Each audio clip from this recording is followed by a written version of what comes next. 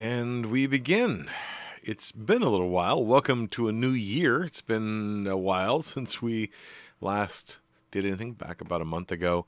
This is Legends of the Drowned Isles, a homebrew D&D 5th Ed campaign, campaign 2 in this setting. My homebrew, this campaign is called The Great Confusion. I am demonstrating it more adequately than I intended to. I'm Mark the Encaffeinated One GM and world builder and general cause of all the strife for all the characters, both PC and NPC. I am joined by my three players, starting on my left with Pat. My name is Pat, and I'm playing Silas Marsh. My name is Marie, and I am playing Els. That's old. Wow. Annie. That's some old muscle memory there. And I'm next, and I'm playing Medric, half-orc cleric. All right. The shortest introductions ever, even with the diversion of which character am I now. We were talking about Elzera's notes earlier, to be True. fair. It's true. I did seed that a little bit earlier as my never-ending quest to try to get my notes to be a little bit better than they are. Well, we return to the world of Omatia, this strange world composed of numerous islands separated by deep seas, surrounded itself by an ocean of sand. Someday maybe we'll delve into the sand. No one's really looked too closely at it, but maybe we will. For now, though, we are 1,000 years in the past of the previous campaign, where the world is in turmoil. It seemed as though the world had stepped out of a dream, or perhaps was still living through one. Confusion reigned across the land. Everyone experienced some missing time. The PCs have gone on to discover that what was missing was in fact a chunk of the celestial. One of the gods, Pollux, had been removed from the world, and that process seemed to produce a lot of disruption, here and in the other planes as well. On this hunt for them, they've encountered a number of figures who are trying to smooth things over, or it seems maybe that way. Everything from a strange, white-clad, older, brusque, somewhat pompous gentleman named Vassar to a sphinx whom you worked for some time. But along the way, numerous people have had some difficulty in this strange town of Aelthvater, which seems to be somehow at the center of a lot of terrible things. Everything from the first landing point of an ancient army reborn to clashes with seaborne life to who knows what next. Ruled over by a baron and baroness who themselves seem somewhat connected to terrible goings-on. As all of this progressed, there was also what some have called an incursion.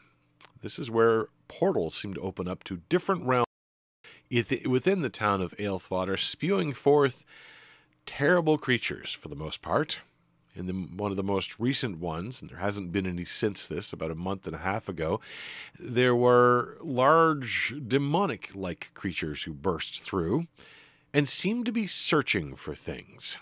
Those things that they could get their hands on, they took back through the portal.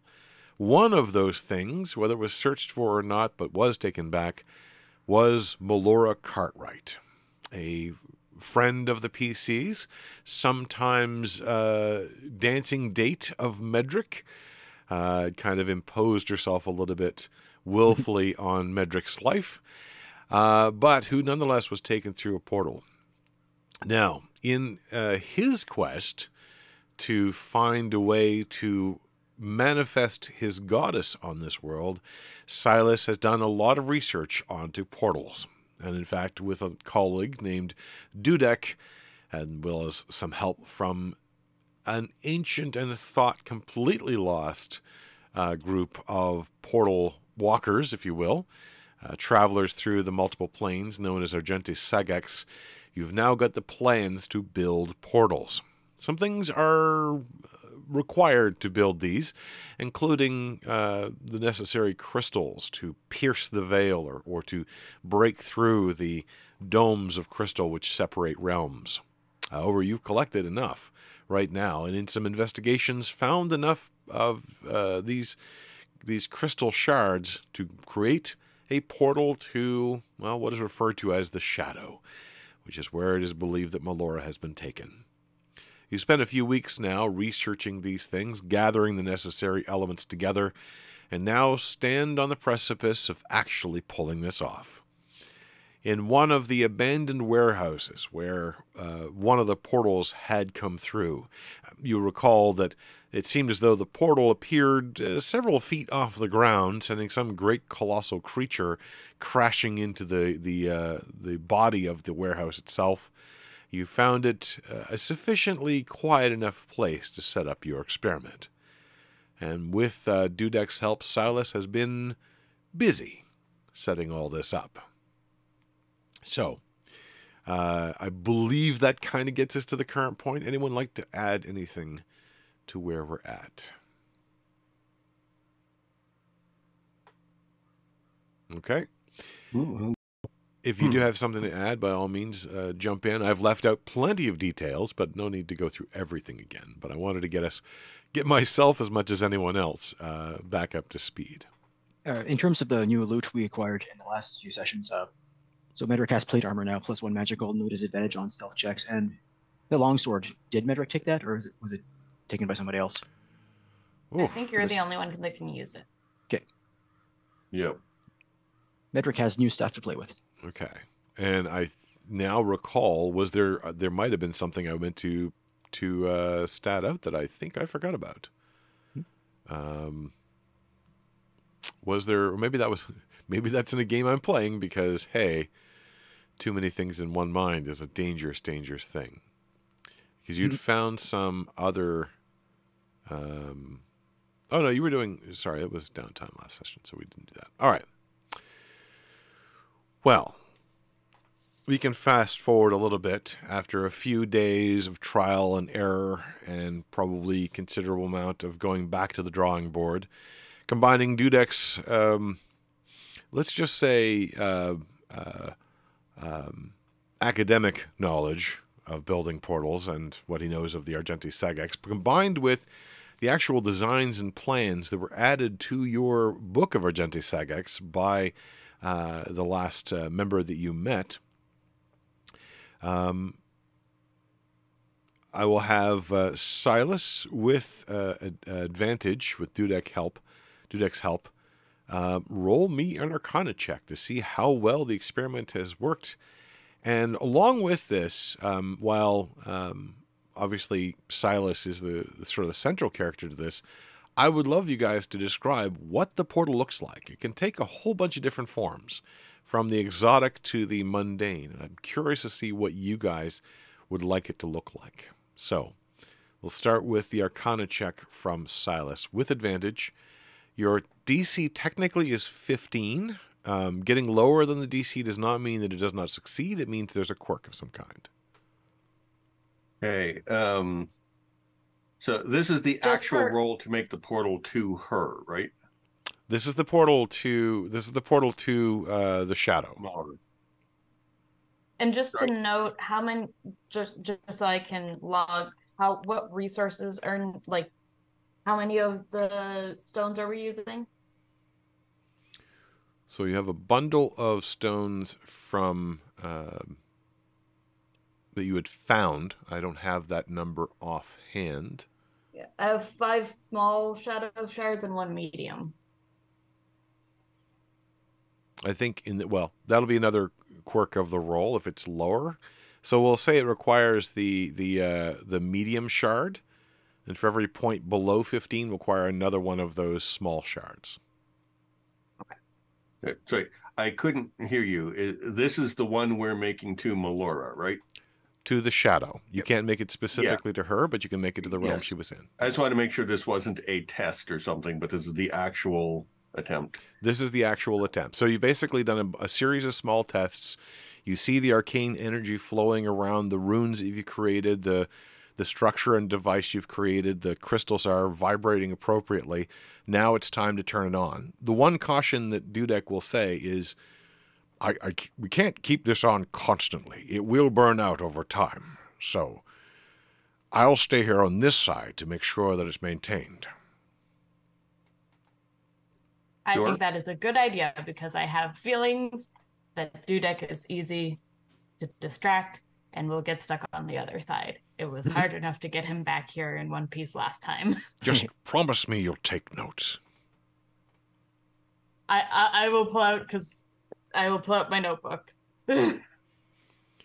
And because you know the portal can't be constantly left open, I'm assuming the three of you have gathered there with whatever resources you plan to take with you. Yeah. Yep.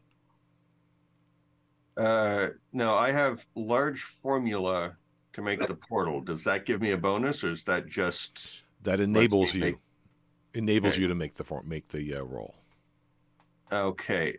Does that let me make a large portal then? I just wonder what the difference is between if I'd only had small formula versus large formula. Oh, that's a question I haven't thought about for a while. And I'll have to see if I have my notes on that. I don't have my notes in front of me.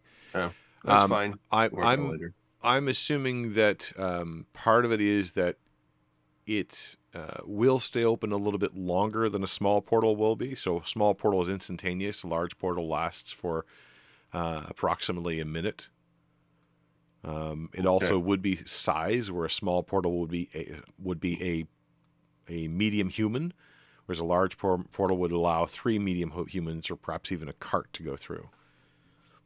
Okay. Okay, well, then I'm going to spend the one small info I had on creating a portal to Melora to get a +2 bonus. Okay. And then Arcana. And maybe next, can you cast Guidance? Yep. Where'd the window go? Add a D4. 26. Awesome. Us worried. This is what he's training to do. So That's gone. it doesn't use anything more than the medium crystal. The other 4 are still preserved. Right. 5. I do have one other thing. He'll use the medium crystal, and the runes around it will be drawn in the Barlgura blood that he had collected from the demons that came through. Oh, nice. To give him an increased connection to there. So whatever that does, he had 2 vials of Barlgura blood that he'll put into it. Okay. So let's talk about what it looks like. Anybody have any other thoughts about what it looks like? The portal? Bloody wounds on the ground. And you can imagine this as sort of pseudo-magical technology. You saw some of what how the Argenti Sagex built their machines. The plans were as much theoretical as they were aesthetic. So it was mostly, you can do it this way and it can look this way, but you don't have to make it look that way. I think Annie, in making it, is more looking at function. Like, she's more worried about function and ease of building it. Okay. Than making it pretty. Yeah, make it efficient. So is it an arch or a doorway or a box? I would say it's probably more of a doorway. That seems easier to make than an arch. Yeah, with the construction that's going on at the village, Silas can grab an old door frame and door from there. Basically looking at how can we make this as quick as efficient as possible so that we can get to Melora quicker, because yeah.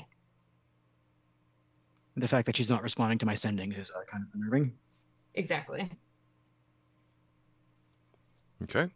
Any other thoughts about the aesthetics of this? What did you do to the warehouse itself, which was kind of a jumble of broken wood and boxes and barrels. Did you clean anything out, or did you try to make it look more undisturbed? Is there any other image around that?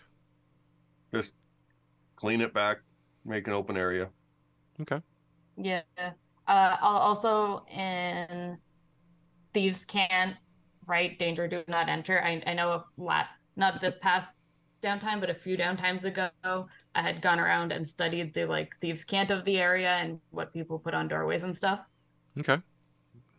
So danger, do not enter. In Thieves Can't. Probably danger, do not enter. No, really, I mean it. This isn't just a way to hide my good stuff. Well, I had studied, and I know that they had placed notes above doors like, don't, this person is guarded, or this person is a safe haven and stuff like that. So Okay. Wizard is experimenting in here, proceeding on risk.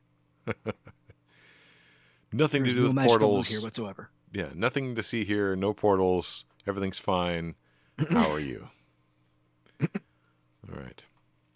Well, as the last of the alchemical and arcane symbols are attached to the crystals, almost probably embedded somewhat slightly in the wood itself, as well as the writings both around the base of this wood and carved into the sides.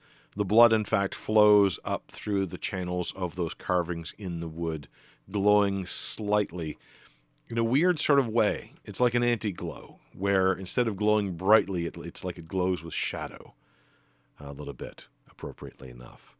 It surrounds the doorway, and then on the edges of the doorway, you see first a bright light, and then a sort of seeping, flowing almost fog that seems to creep up underneath it.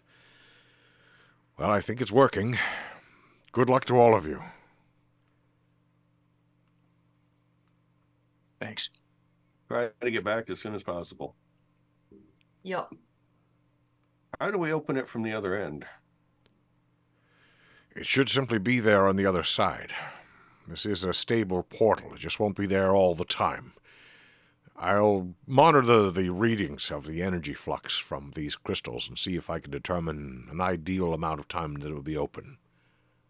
And I'll leave the smaller shadow shards. Is there a reason that we know that we would need them on the other side?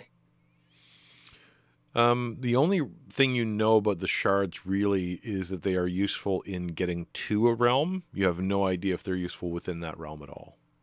Okay. I'll leave 4 of the 5 shards with Dudek then. I should be able to study these further. It might help me to refine our wonderful device here. As much as I really would like to go with you, it's best that someone on this side monitors things. Yep. Hey, Dudek, can you send telepathic messages by any chance? Like, I bet you'll want to find out if you know it's a spell sending. I am familiar with it. I use it to communicate with colleagues mostly. I hold up the Silas's book and say, remember, you've got a book of your own. You can write messages to us. Yeah, if anything comes up on this side, contact us. And we can contact you through this. I'll try not to bore you with minute academic details or the outcomes of gambling matches, but I certainly Remember, there's the word limit. Yes. And similarly, let me know if there's anything I can do from this side. Yes. And Silas is going to go take pull one of the small nails out of the door frame and take it with him. Okay. This hopefully will give us a connection to this side if we need it. Good idea. And remember, as you transition through the crystal sphere of this realm and the next, see if you can grab a few crystals on your way. They are elusive, but it may be possible. But now we know what we're looking for. True enough. And I've gotten quite good at it. Fair enough. You can do that sort of thing? Cool. How do you think we got these ones? Silas has no idea. He wasn't there.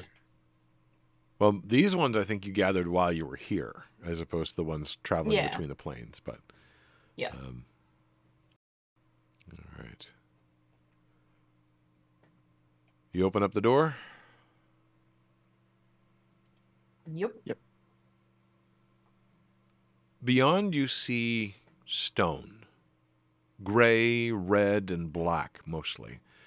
Little flecks of brown here and there, but not much else. Nothing that you would describe as bright or illuminated, but sort of shaded with vague light from a distance. It feels cold flowing through, and you can see that dark fog kind of rolling in. Who's first? I am last. I'll go first. Okay, Medric.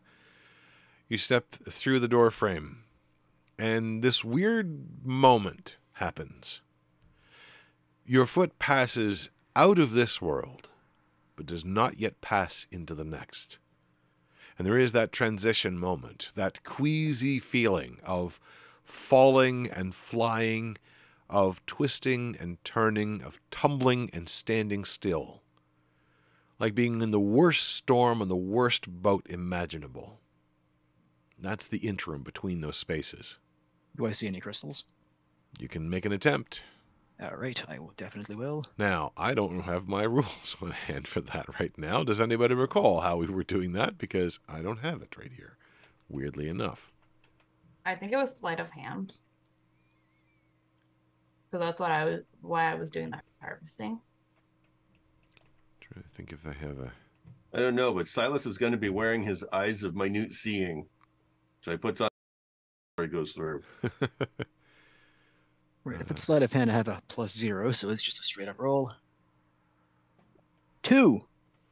I do not grab any crystals. The roll itself kind of demonstrates no matter what you were rolling for.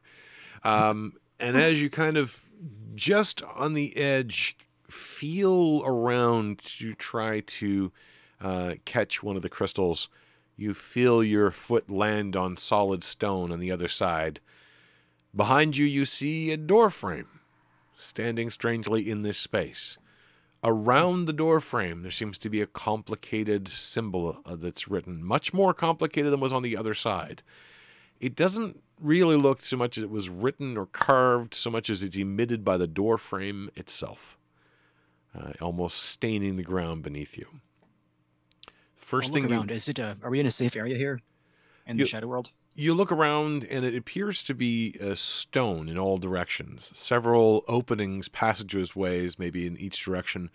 There is no immediate ceiling. The stone itself seems to climb about 20 feet. And as you look far above, you see no sky, no sun. Just a distant cloud that every once in a while, through it, you see more stone far overhead. A bright light sweeps across the horizon from time to time, leaving a small buzzing sound, but thankfully does not appear to be in your direction.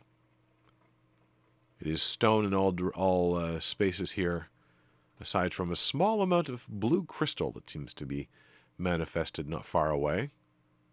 All right, is it the crystals we're looking for? No. They bear no resemblance to those same sort of crystals. These are mundane, at least in that respect, although they do glow slightly blue in this reddish light. You also see the body of a dwarf about 5 feet to your left. Who's next? After you, Silas.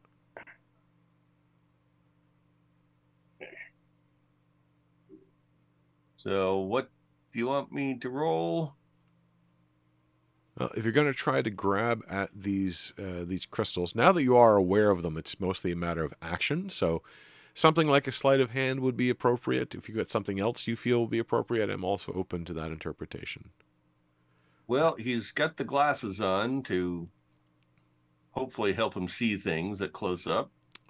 If he sees a crystal, he's just going to try and grab it. Okay. I use sleight of hand because that's way better than my athletics. I will give you advantage because of the eyes of minute seeing. Shoot, where did the... Oh, so it's a 15. Okay, I lost where roll 20 was.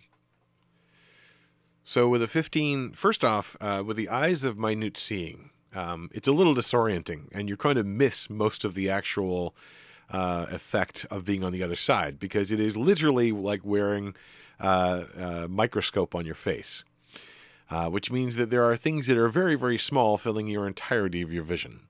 As you step through, you're actually able to perceive sides of the crystal spheres. The one that surrounds Omesha, which is broken and jagged by the experience of what the portal is actually doing, piercing through it.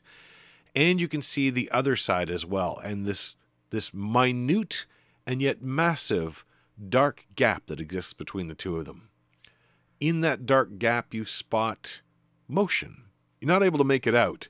It's glinting against the shattered spheres, but it does appear that something lives within that gap between spaces. You reach out, and it is a very odd experience to reach forward and see your fingers as large as a person as you try to pluck a crystal from the edge. You do so. Now make a dexterity saving throw. Actually, sorry, constitution saving throw. Crystals are poisonous. Okay. 6. Oh, So... I did not mean to attack. You take 2 points of piercing damage as you grip onto a small crystal of Omesha. It is one of the shattered pieces, which seems like they're in slow motion, turning and twisting. You grip onto it just as you stumble through the door. When you swing your face around, you see Medric's eye as big as your face, as you happen to look over to him as he sees you come through. Yeah. I step out of the way. I reach out with my staff and attempt to beat the monster. Weirdly, it's almost as though, because of the angle and the sort of angle of his face and the way these things work, it's as though his left eye, or actually his right eye, I suppose at this point, is massive, but his other one's just normal sized. Yeah, I take the glasses off. Okay. And as I described before, you see this sparse space. I'll say it's about 40 feet across. In almost roughly squarish. There's large tunnels which seem to move in a number of different directions, at least 5 that you can see. It feels cold too, and cold in a way that's not just the absence of heat.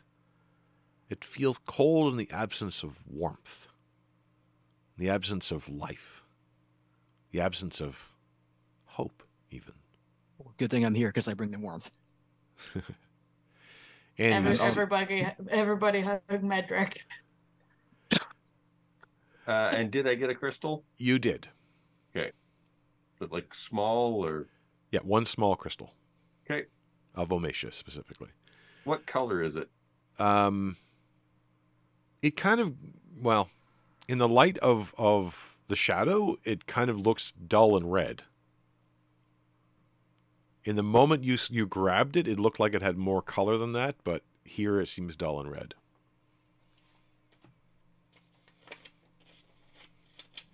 The dwarf, that's the body of the dwarf. Is he? I'll inspect that.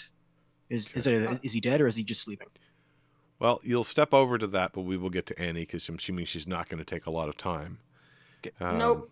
I am going to, however, during my time during the long rest, something that I would have gotten would be like a pocket watch. I'm going to look at the time before I leave. Okay. Before I go across. We'll say pocket watches exist. Sure. Or a watch of some type. It'd be pure mechanical. We know the clocks work. Yeah, it'd be pure mechanical. Probably pretty expensive. So we're talking I have a large money. Yeah. So with large money, it would be no problem. Money. You wouldn't even have to break that. Yep, you've got a decent pocket watch. Probably from one of the fancier jewelers in there. This might even have, if you want it, it could have a little bit more of a flair to it. I probably would. Okay. I just realized in my notes at the start of the session that I meant to do that last time and never mentioned it because I knew that time worked differently. So I'll take a look and note the time and then go through. Okay. And try to grab a stone. For the others, as you've seen them go through, Silas wouldn't have noticed so much because he's wearing those goggles. But it is a weird optical illusion of them kind of slowing down as they get to the threshold, and then poof, they're on the other side. But there's a continuity to it. It's not as though they vanished from one spot and appeared in the other. Make a perception check as well. Okay. Because you're holding on to the watch.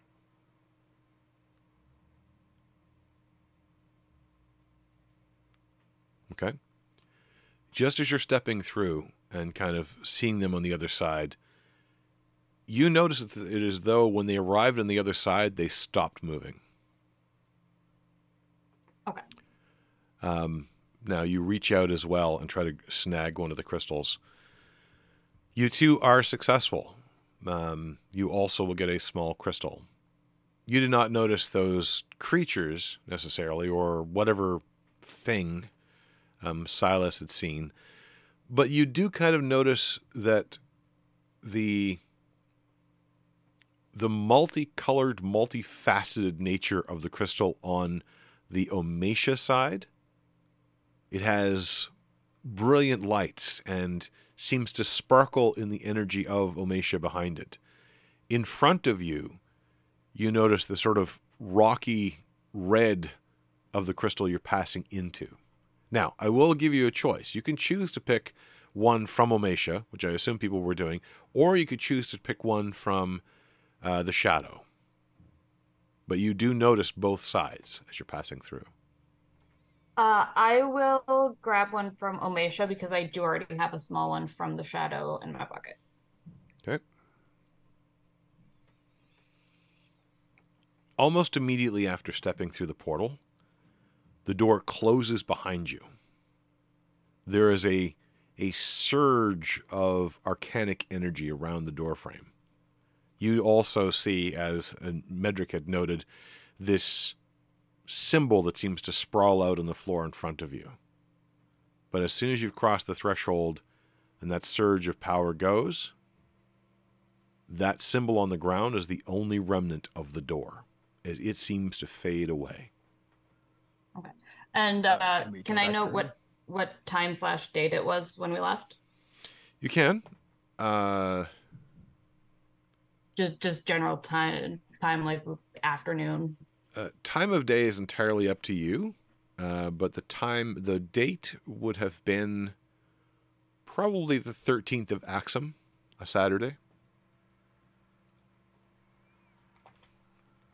Well, it's like at 3 p.m.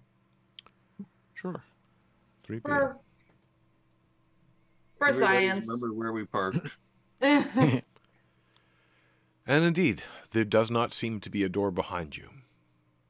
Now, Dudek had said that he was not able to maintain the portal constantly. That would require a lot more power than you have access to, but he would reopen it. Did you have a schedule on which he was going to reopen it? No, he said he was just going to look at the energies and whatnot. We'll send him a message. And we know that time worked differently in the other place. So, like, we thought it was 2 days and we were gone 3 weeks. So. All right. Medric. Yep. While the door disappears behind you, you're staring down at this body. Looks like a dwarf. Dwarven ages are hard to really determine. They get buried behind their beards, but there doesn't seem to be a lot of silver or gray in the beard. Brownish. But then again, the wane red light of this area seems to turn everything fairly dull. You notice that the body is racked with scars. two of them stand out in particular. A sort of circular gray scar that's on the left side of their head, kind of almost temple spaced. And then a sort of rippling yellow scar that's on the neck on the right-hand side. The clothes are in rags. Looks like... Oh, we lost Silas for a second here. Hopefully he returns. The clothes are in rags. It looks as though there's multiple layers made up of different pieces of clothing. As though searched for and pieced together and assembled from whatever scraps could be found. Are you going to search the body? Or are you going to go any closer? Yeah, I'll search the body. Okay. Make an investigation roll. Right. Investigation. I'm pretty fucked. That's a bad roll. And hopefully we have a return. 8. 8? Okay. Not sure if I want to hold off for a moment to wait for a return, but... Pat messaged in the group chat, my computer just froze. Oh, dear. It's not mine. That was the one I was worried about, but still, hopefully he can return in a minute. No, not yours. And once Silas comes back to the shadow, I'd like to try to figure out how the dwarf died by doing a medicine check. Well, we'll actually catch you up. We'll say that Silas is still kind of a little disoriented, both from his travels through and the eyes of minute seeing. I don't know if any of you have, stared through a pair of binoculars for too long and you pull them back and suddenly the world feels like it's way too far away. But as you're pawing through, you do find an old dagger. It looks like it's been sharpened a lot of times. The blade itself is sharp, but it's thin, as though the metal is worn away. You also put your hand on what feels like a cloth bag just underneath the clothing. And as soon as your hand touches that bag, you get the sensation of cold and the flash of an image of a young dwarf looking bewildered down at a massive spear which has been thrust through his chest. And just kind of quickly you look over and you can see that the clothing is open just enough you can see a nasty scar on the chest as well. Okay. That's when the hand of the dwarf grasps firmly on yours. The eyes open wide, and he stares up at you. No, mine! You can't take them! No, mine! Oh, okay, calm down. I'm not going to take them. I thought you were dead. And the eyes are wide, the expression kind of angry and afraid at the same time. Little flecks of foam on the lips. Look very, very dry at this point. Oh, looks like we have back again. Just got to make sure I get everybody in the right spot. There we go. Welcome back. I'm back. Can you hear me? Yep. Yes. Okay. Cool. So Medrick went over. Dwarf is not dead. Medrick went over to examine the body and discovered that the dwarf is not dead.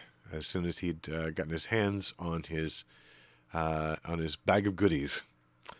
The dwarf seems to come back very befuddled, very angry, and very insistent.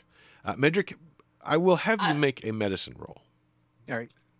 Marie? I will try to calm him down. Okay. Like is medicine. We're here to help. Is everything okay? Okay. I'll say a persuasion check for that one.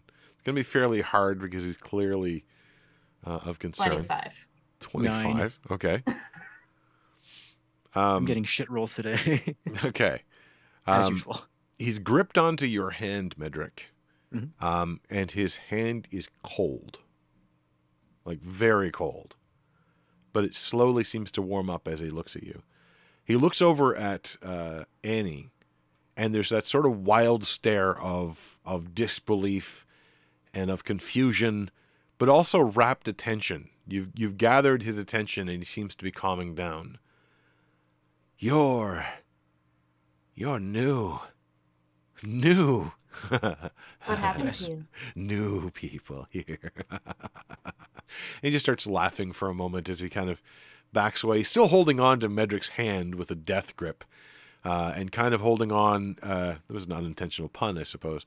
And kind of keeping your hand away from the sack of goodies you'd spotted underneath his clothing, as it kind of uses you a bit to stand up. What are you checking for? I come from a whole line of crazies. That's fair. Okay. Is he one of your kind of crazy? Okay. No, just is this guy insane? Possibly cult insane? Okay. All right. We'll see what the insight check brings. There we go. All right, 10. There's definitely a tinge of madness to him. But it does not appear to be... It does not appear to be a disconnection from reality, as you might expect. Instead, it seems to be almost an overperception of reality.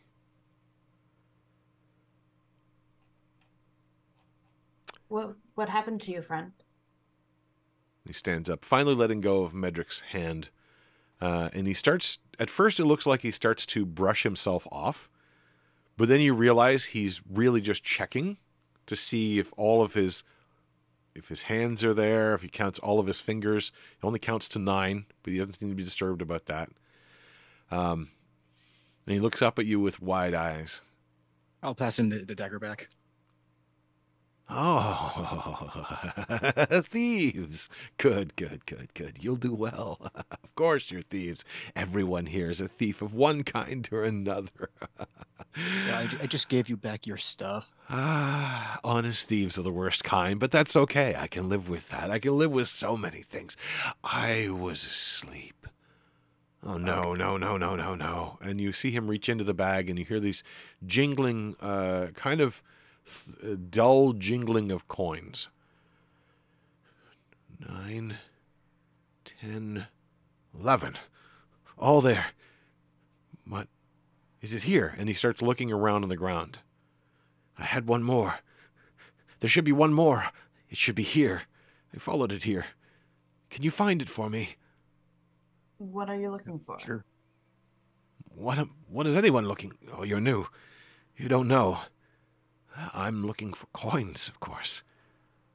And he reaches into his bag, and with a very careful, very strong grip, he pulls out this largest coin, about the size of a cookie, a good solid cookie. And it seems... It's like Vanta Black. You ever seen Vanta Black? That's the blacker than black kind of color, where all light seems to disappear within it. It's like that. I can't use Vanta Black because that's copyrighted, so I got to use the other one, which I've forgotten the name of. The blacker than black, open source, deeper. Black 2.0. Yeah, Black 2.0. Yeah. It's something like that. I love that artist that made the knockoff of it. It's awesome. So he holds up what looks like a cookie-sized thing. It's fairly thick, and he kind of holds it up and shows you, but he steps back a bit. Like these. If you see these, you take these. But you can't have mine. He puts it back quickly in his bag. I've lost one. They're mine. These ones are mine. All right, we're not staying here Mostly long. mine. If we see one, they're all yours. Or it's all yours. I will hold you to that. You're an honest thief. You have to obey. I will hold you to that. It is a contract. He holds out his hand. Shake on it.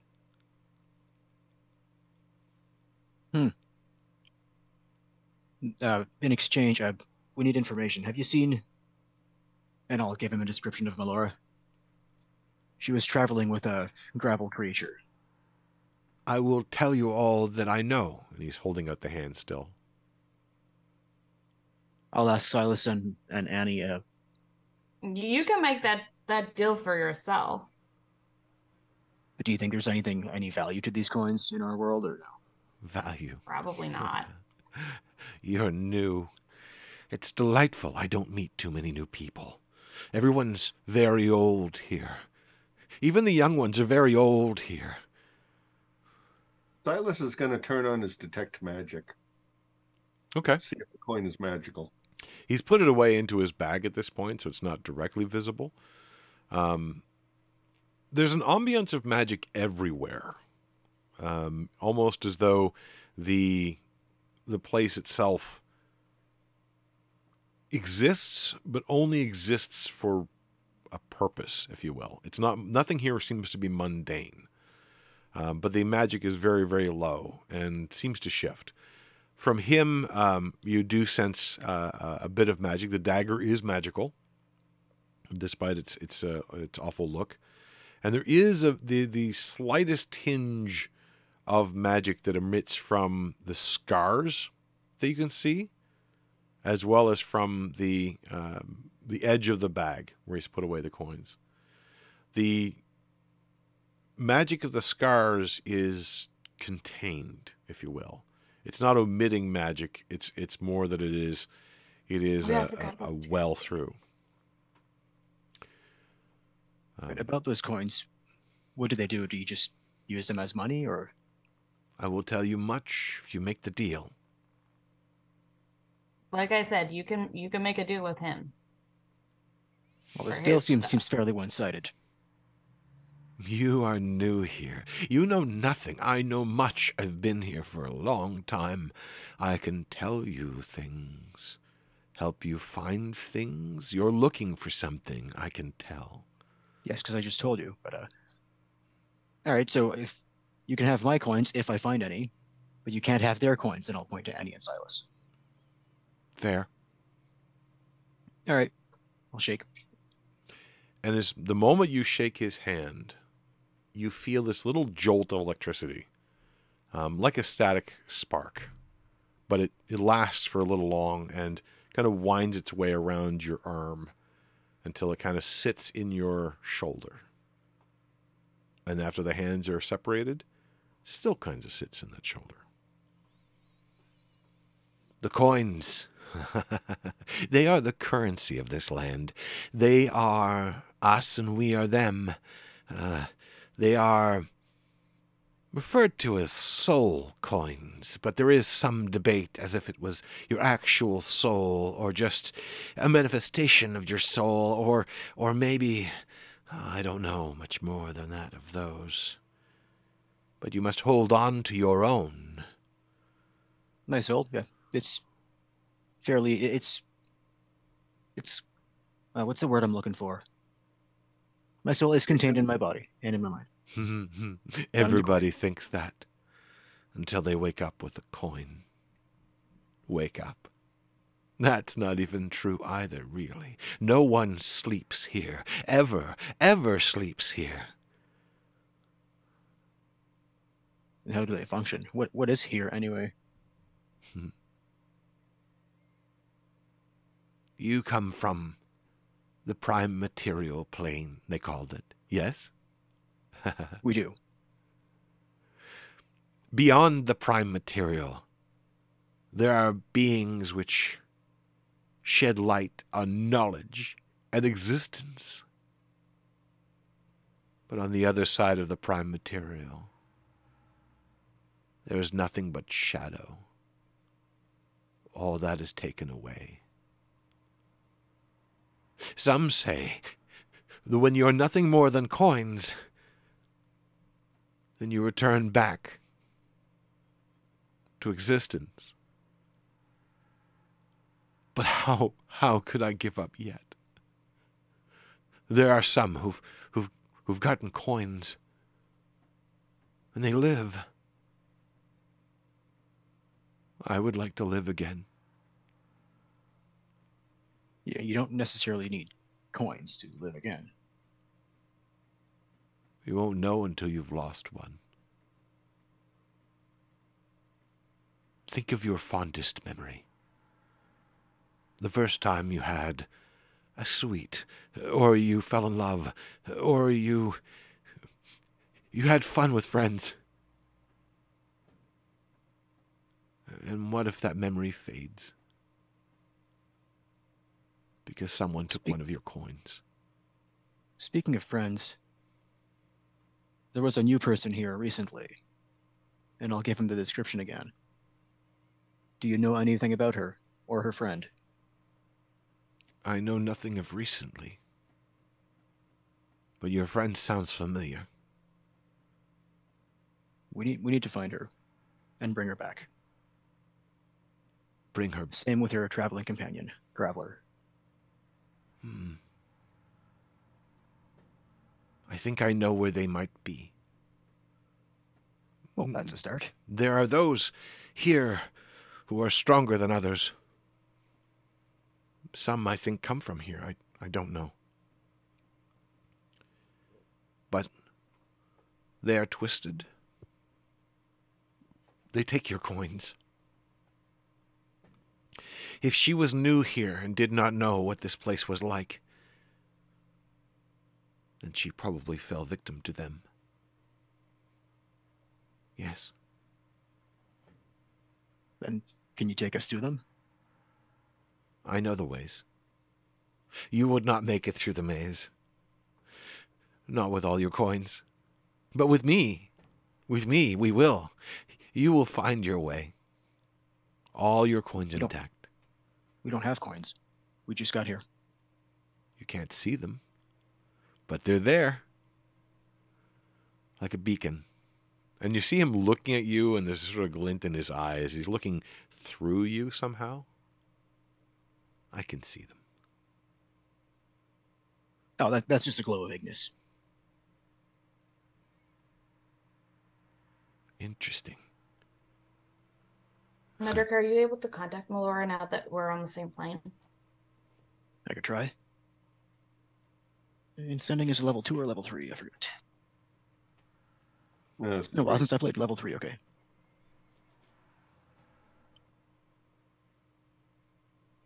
Alright, Melora, we're here. Where are you? That's the message? Mm-hmm. Okay. That is a message. Yeah, it's just like, we're here. don't have to worry about the word count in this case. Perfect. You feel the message leave you, and a few seconds later there is a response. Medric? Is that you? Where are you?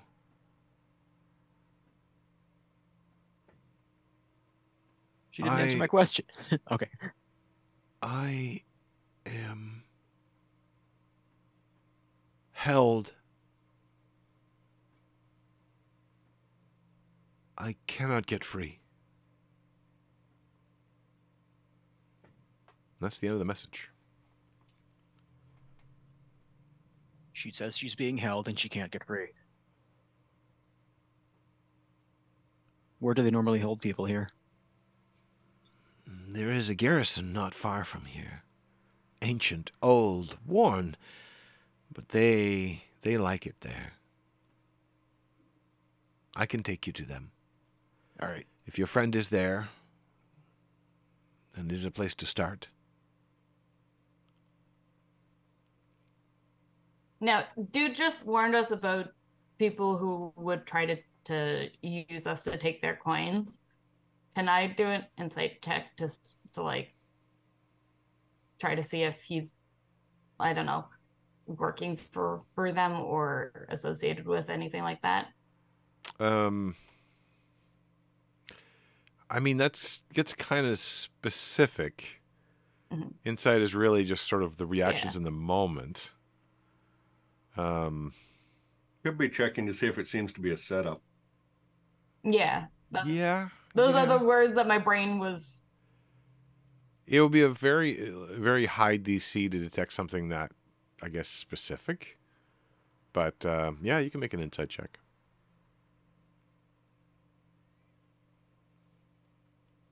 Yeah, 14.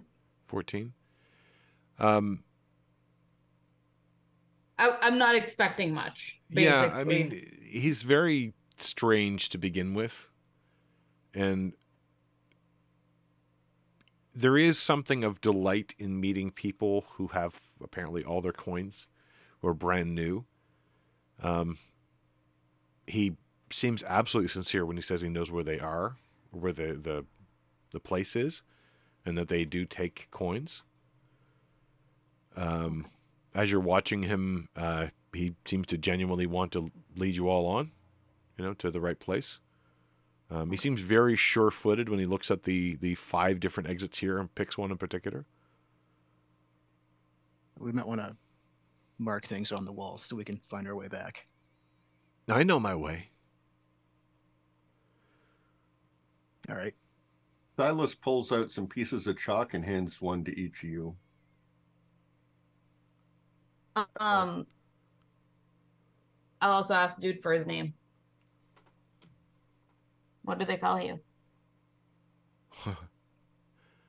Few have called me by anything for a long time. My name is Rodolfo. It feels strange to even say it. I feel like I should guard my name. It's on all of my coins. We won't steal it. You will know it is my coin because it will have my name. And my memories, I think. I don't remember. I only see a gap where it once was. At some point, is it okay if I inspect your coins? He looks up at you. So, how do you mean that? Essentially, this is the inverse of an insight check on you. I just want to know, because when I touched him, I got a flash of his memories of him staring down at the spear sticking out of his chest, and I figured what if I can hold on to one of the coins and get more memories, have them flash into my mind. Okay. I think then you're not. Are you being genuine about that reason, or is that only in your mind? Well, if he asks for more detail, I'll explain it. When I touched you, when I thought you were dead, there was a vision of how you died, I'm assuming, that flashed through my mind. So if I touch the other coins, then maybe they'll contain more of your memories or more of other people's memories. And besides, we signed a contract, so these would count as found coins, which would automatically be yours. So I'm not going to steal them. No. And he kind of shies back, kind of putting his hands almost very protectively, but almost instinctually covering where the bag is. And it's kind of inside of his clothing, so you can't see it, obviously, or see it, apparently. My life is my own. What you saw, well, I did not mean to share with you. It would be strange to share that closely with anyone. No one trusts anyone else. Once you have a hold of someone's coins, it is as though you cradle their heart in your hands. It's hard to trust anyone that closely. Maybe. You earn my trust, maybe. But I would ask to touch one of your coins. I don't have any coins. You don't see them, but they're there. I could demonstrate, and he eagerly steps forward with one hand out. Sure. I'll hesitantly put my hand up. And he looks surprised when you say sure. And he reaches past your hand into your chest, and you feel his cold fingers delve deep below the surface of your skin. It's uncomfortable, not because it would be actually parting your skin, but as though someone is... You get a shiver like someone walking over your grave. And he kind of pulls, and you feel the sensation. Silas tries to snap the guy away before he can pull anything out. Okay. He hits him with the staff. All right. Like in a pushing more thing, rather. Sure. Make an let's say an athletics roll to kind of shove him back. He's not very strong, but... Oh, sorry. Neither am I. Let's see. I accidentally hit the staff thing, but there's a 14 athletics. Okay, well, let's see what he does for his. He manages to hold his hand there, but noticing your interruption, he looks over his shoulder at you, where his hand is up, and you get this glare from him, this sort of sense of furious anger in that moment. He stops. What do you do? He's not moved further in, but... Oh. That's probably not a good idea. Silas just looks over at Medric and says, I don't think you should let him attempt to take part of your soul. Well, he's not taking it. He's just showing me the coin. But the contract was for any coins we find, not the ones that I already have. Will you let me proceed? And if he just... Yes, if the coin stays within me. Runs? I didn't quite catch that, Pat. Sorry. Did we lose Pat? Oh, I just said, and what if he takes the guns, but... what if he takes the coin and runs? That's what he's... Medric seems to be okay, so... Medric is... It is his own body. He's an autonomous person. He can decide what to do with it. Well, if he runs, you guys can stop him.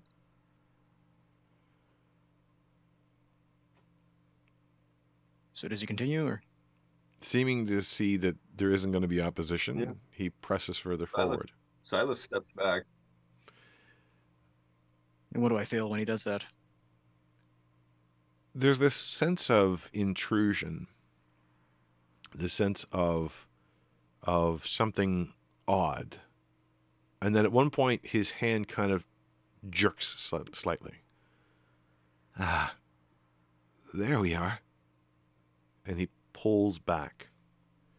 As he pulls back, both Silas and Annie notice the normal nimbus of light and flame around Medric starts to dim. And he pulls, and as his hand crests the surface of your body, you see he is indeed holding on to a coin. Unlike his coin, this one does seem to glow, almost as a silver or a white gold. Within you, Medric, you feel like something's missing. Tell me one of the formative memories that Medric would have. It could be a formative memory of him joining the church, or him fighting in a battle, or an intimate moment with a friend.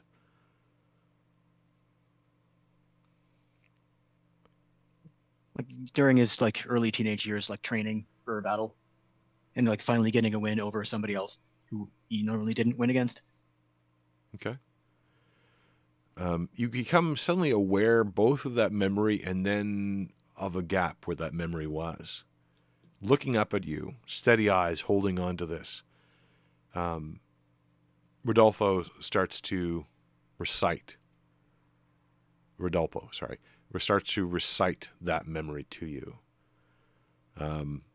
Including revealing things that Medric might not normally reveal.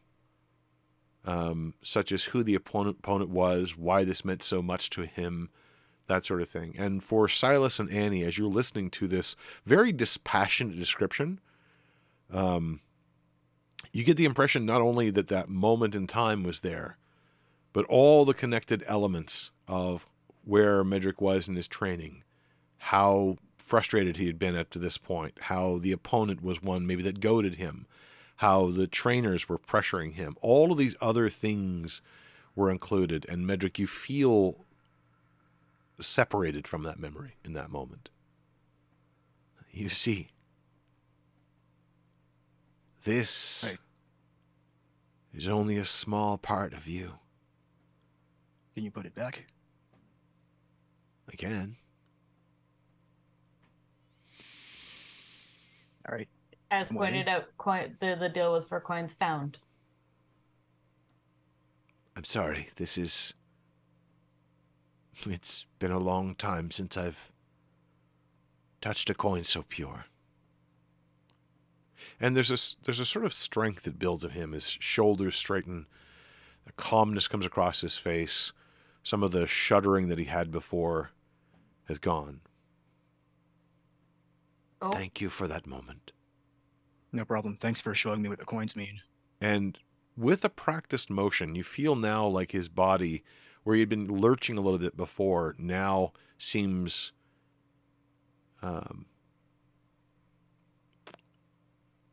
to have some grace as he pushes the coin back in, and you feel that reconnection. And there's that moment of it's like when you've been lying down on an arm and it's gone to sleep and it's dull and numb, but you don't realize that until suddenly the pins and needles kick in. And there's that pain of reconnection, but there's also that warmth that flows into that part. It's like that when the coin is rejoined to you. And then he pushes it back in and then pats you on the chest. Keep care of those. Yours are strong, fresh, unhindered. Thanks. So the coins you have, were they all from you, or did you acquire them from others? I'm not going to judge either way, but... Sometimes I'm not sure. The ones in my pouch, mostly from others. Some of mine have been long gone. Some of them I wouldn't recognize if I'd had them back again.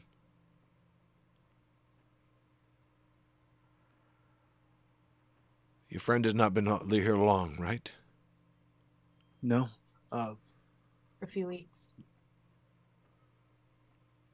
And that's weeks on the prime material plane. Time has no meaning here. As Medric points that out, I look at the watch.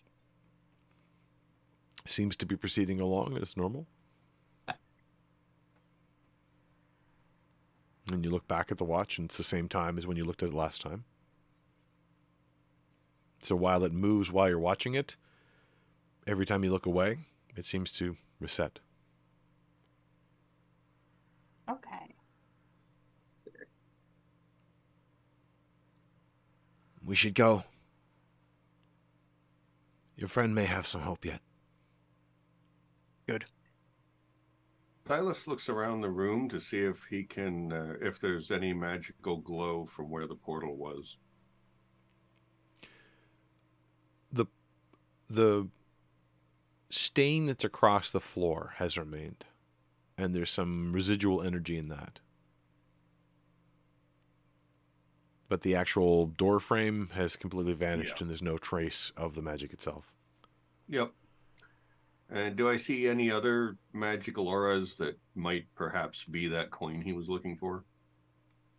Not in the immediate area, no. Okay. Like, as we follow him outside of the labyrinth, I'll keep an eye out for coins. Okay. He does turn back to you. The way will be dangerous. There is nothing safe about this place. Keep your coins and your wits about you. Stay close. Understood. Can somebody roll me a d10, please?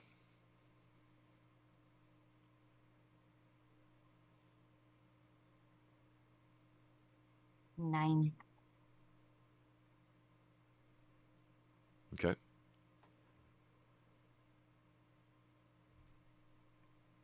Rodolfo leads you through the winding, twisting passages, and it feels as though it is unending.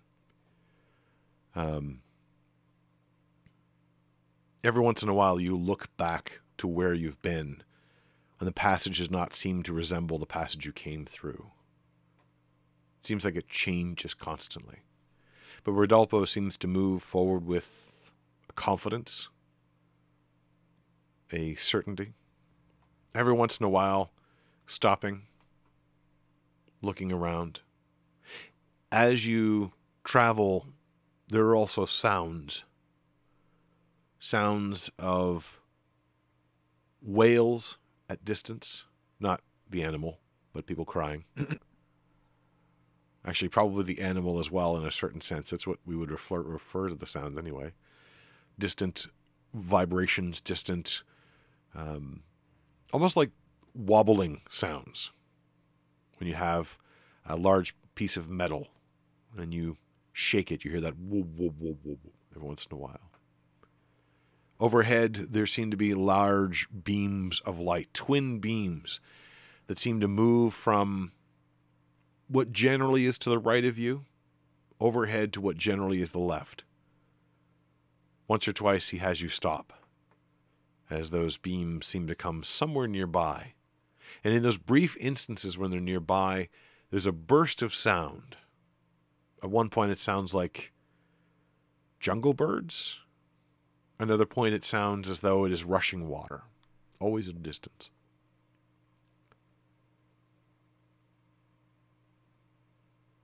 Okay, I need to look something. Simon, Silas is leaving arrow marks leading back the way they came every 20 feet on the sides of the cave. Okay. I just need to look something up. I need a D100, please.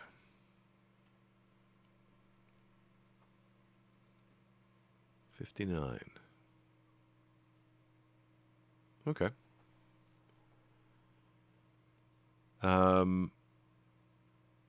Everybody make a perception check. Visual counts, so if you have anything that gives you bonuses on visual, this will be better. So 22 from Silas, 26 from Annie, just to show off. Perception. I'm pretty sure I'm perceptive on this game. Hey, to be fair, none of us could see anything. No, that's true. 15. Those are all great rolls. That's pretty awesome. So I'll say a split second before Silas notes it. One thing I will say is that the passageways here do not feel as though they are hewn out of stone. More that they are breaks in the stone itself, like the stone keeps separating and breaking and pushing together. They are craggy and they are at weird angles. Often they're relatively small, to the point where you can keep pushing through, but you kind of have to turn a little bit sideways. Again, Rodolfo seems to have no hesitation. But a glint catches first Annie's eye and then Silas's as you turn around one edge. And in this solid stone that is on the, let's say, the right-hand side of the wall, you see a metal curve sticking out of it. And it glints momentarily in that bright flash of light from overhead. The bright flash of light, the beams of light, by the way, are of the purest of white, unlike the sort of general reddish glow which is around here. You can see that it looks like a circlet, or maybe a necklace of some kind, embedded in the stone. But part of it is sticking out. There's something dangling from below. Do you take a closer look? I will. Okay. Yep. They're magical? Are you going to continue that up? Because that only lasts 10 minutes, so... Yeah, he'll just keep it going. Okay. It does appear to be magical. Not so much the circlet that's on it or the necklace, but the part dangling from the bottom. As you get closer, you notice that it looks like a small rabbit's foot with an attached silver cup, which has a small chain to the... It looks, again, like a circlet or a necklace. It's mostly solid metal, but as you get closer, you realize it's bands of metal that are separated or connected, rather, by small bits of chain. It does look like it was made of silver. It's in good shape. Magic items tend to be non-destructible in many ways. And just kind of embedded in the loose stone around. If you pull it out, do you take it out? I will try to carefully take it out. Okay. It's about head height, and you kind of pull at it. The stone around it, the ground seems to crumble and dissipate, and a bone falls out. Probably a collarbone falls out from around it as you pull it out. But it is free and in your hands. What kind of magic? I'd say divination magic. So it looks... I really have to find my colors of magic list somewhere. Schools of magic with colors. I actually have that list. It looks... it has a sort of silverish glow around it. Please make either an Arcana or a Perception check. The answer will be different depending on which way you're looking closer. 13 Arcana. 13 Arcana? Okay. Does not seem to give you much more detail. But it appears to be kind of flowing around the rest of the collar. So the energy emerges out of the foot into the rest of the collar. Annie? Yeah. Could you bring out the rabbit's foot that we had? I want to see if it's the same kind of magic. I'll pull it out. Okay. Annie will also make a wisdom saving throw. Oh. Uh-oh.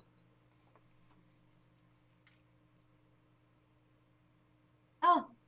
10. Okay. Wow. You're reaching into the bag and you get this thing in your hand, so you just snap it around your neck to get it out of your hand so you can reach into your bag properly and search, and you pull out the other rabbit's foot. Annie has just attached this around her neck. The magic of the rabbit's foot does seem to be similar magic. Has the magic item she just put on changed any that I can detect?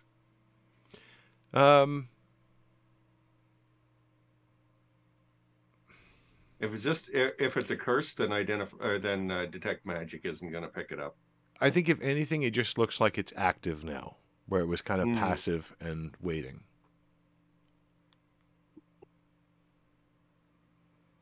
Annie drops the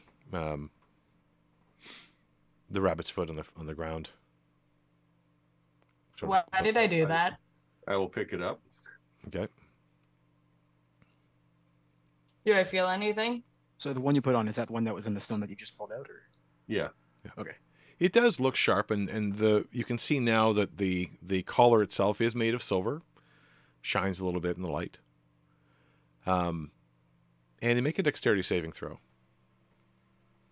I'm good at those. And Silas also make a dexterity saving throw. I am not good at those.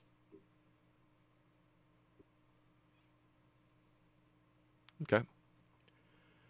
You both rolled pretty well. As Silas goes to pick up the rabbit's foot, Annie also reaches down to grab the rabbit's foot. And there's a moment where their heads are just about to collide, and she looks over and went, "Oh, that's not right." And you manage to avoid colliding heads. But you're not sure why you even came close to him.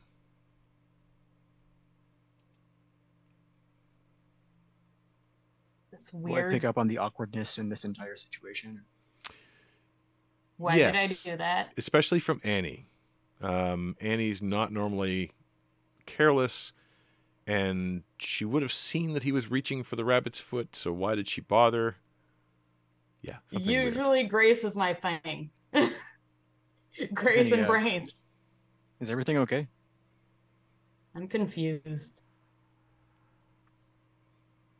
Silas is going to lean in and look at the rabbit's foot that's dangling from the neck rings. Does it look like a good rabbit's foot, or like a tattered rabbit's foot? Possibly an upside down. Is it manicured? Rabbit's foot. Does it have nail polish? Is it friendly? Did the rabbit take care of themselves? Did they have enough carrots? Let's call that either an animal handling, a survival, or in the worst case scenario, an investigation roll. Obviously, the difficulty will be easier if it's an animal handling one or survival one. Well, animal handling and survival are both 1, so 14. 14? Okay. You'll look closer at the rabbit's foot, comparing it to the other one that you've already got, which is in great condition. And it strikes you somehow that it's inverted. That the rabbit's foot that's hanging around her neck right now is somehow backwards from the rabbit's foot that you're holding. Not just left, right, inverted. It feels as though that the foot was on backwards somehow on the rabbit, maybe? Does this directional mounting appear that maybe it had changed, or like this is a purposeful thing? I mean, I'm not sure how you would tell it if it's changed because you haven't seen its original, but... if you look at a piece of jewelry and part of it is bent around backwards and doesn't look like it fits with how things originally were. Right. Or if this looks like it was made this way. I think... do you have any background in or anything that would relate to sort of jewelry making or the manufacturing of these sorts of things? Jewelry making, no. Curses, yes. Okay. Curse expert is one of my things. Right. What does curse expert do for you? Normally, it just gives me advantage on concentration for the couple of curse spells that exist. Oh, okay. Let's I'll call pick up this... the other rabbit's foot that's on the floor so we don't forget. Yeah. I picked that one up. Yeah, Okay. Silas picked it up, no problem. You see Rodolfo turn around. What are you waiting for? We can't stay in one place for very long. This place, and he kind of looks around, is not forgiving. We have problems. Have you seen this before? Like, and I'll point to the necklace. Yeah, very nice. No, but it seems to be affecting her. Did I get anything from it, though? You just asked if I had any expertise, and then we stopped. Let's say an Arcana check for this one. Actually, with advantage because you have the detect magic up, and I'll say that can detect some slight differences potentially. I guess a 24. 24. And So then you had advantage. So the rabbit's foot is normally a symbol of good luck and would be used in constructing something which would provide good luck. An inverted rabbit's foot, however that was managed, is most likely some sort of curse. Okay. I'm not going to say anything yet, but yeah, we should get out of here. Right. Follow me. Silas will keep his hands on the good rabbit's foot just in case her throwing it away. Okay. Oh, you have Silas. I can just see him holding the good rabbit's foot in one hand and my arm. No, he's not touching you. He doesn't want to be cursed by it. So someone else roll me a d10, and Annie, please roll me a dexterity saving throw with disadvantage. It's a 7. Lucky 7. 7, okay. 22. So, as you're moving along, and you see the twisting, winding pathways up ahead of you, Rodolfo goes around a corner, kind of at a steady pace, not really slowing down, but a little faster perhaps than others. And you're also a little bit distracted as Annie, you are walking along, and just at the last minute, you jerk your arm away as you were just about to brush up against a very sharp outcrop of rock that would have scraped along your arm. It causes Silas, though, who is watching you like a hawk, to kind of watch you for a moment. And Medric, you kind of hear or probably see the sudden shift as well in front of you. So all of you are distracted for a moment as Annie, for whatever reason, seems to have dodged the wall, which you're pretty sure was not leaping out at her. It was pretty obviously there, but for whatever reason, she dodged it. And you look back and you don't see Rodolfo ahead of you. Shit. Did we lose him, or did he lose us? You saw him go around the corner up ahead, but you do not see him now. I'll And turn the corner. Annie, you feel a little shaken up because you're pretty sure that that wall came out of nowhere. Did that wall move? No. Since Rodolfo doesn't seem to be here, Silas will lean in and say, "No, I think you've been cursed with bad luck." Oh, fun. Pleasant. Let's We have figure to that find a out way later. to get that necklace off of you. Without anybody else touching it, because I don't remember putting it on.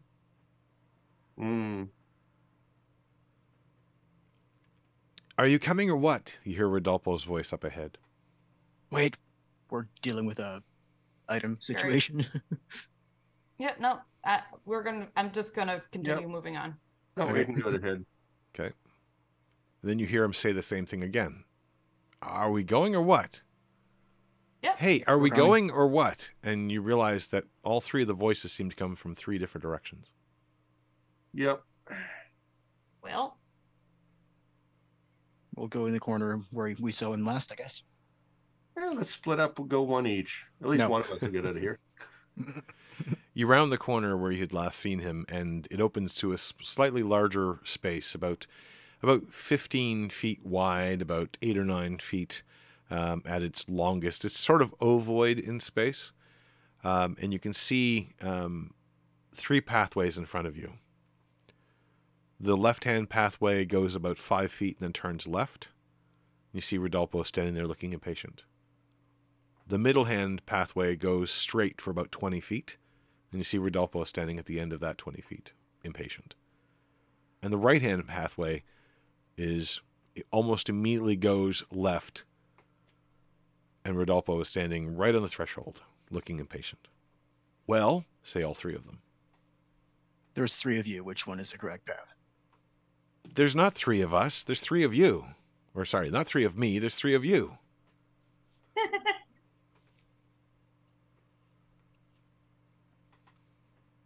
this is Okay. Silas picks a small rock off the ground and tries to throw it at one of them. Okay. Make a ranged attack. With advantage, because they're not moving. Actually, no, he would move. He's the one who hit by a rock. The pebble, it's not going to hurt. I think it's just would be. Oh wait, no, I have +1 dex. So Yeah, that would just a be dex. +1. Doesn't quite count as an improvised weapon, because technically rocks are meant to be thrown. 16. Add 1 to that. Okay.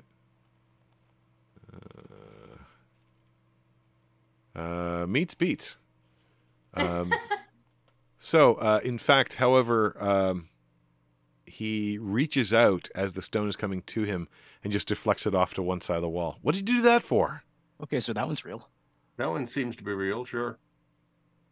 Can we get going now? Say all 3 of them. So you said there was one that was at the threshold. Is that the one Silas threw the rock at, or the pebble at? I don't know. Which one did Silas throw the rock at? Sure. Okay. That's encouraging. All right, then what about the other 2? Should we check to make sure they're real, or? I'll throw a rock at one of the other ones. Okay. The one straight ahead or the one off to the left? To the left. Ow. Why are you scratching? Cat problems. Dexterity? Yep. Just straight up dex, because unless you have a weapon proficiency for a thrown, which actually you should. You have dart. Yeah. Which I think Silas might actually have as well. But an 11? Yeah. Okay. So no. Unfortunately, you gauge the distance kind of wrong. And, well, the first thing you do is you drop the rock before you throw it. And you pick the rock back up. And you throw it, and it sort of bounces off the side wall, and it's like bounce, bounce, bounce, bounce, bounce to land at his feet. Stop playing around. We have to get going. This place is dangerous, says that one. Okay, which path? Left, middle, or right? I'll ask him. And with all three of them, they each say their appropriate path. Not apparently hearing each other, though. Maybe they all lead to the same place.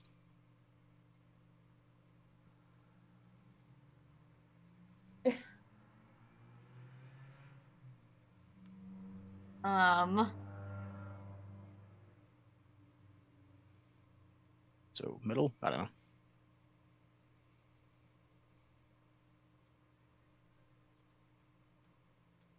Silas looks at all and says, "Come over here. We have to discuss something first." I don't like backtracking, say all three. Wastes time. Well, you're going to waste more time because we're not leaving till you do. Make a persuasion roll.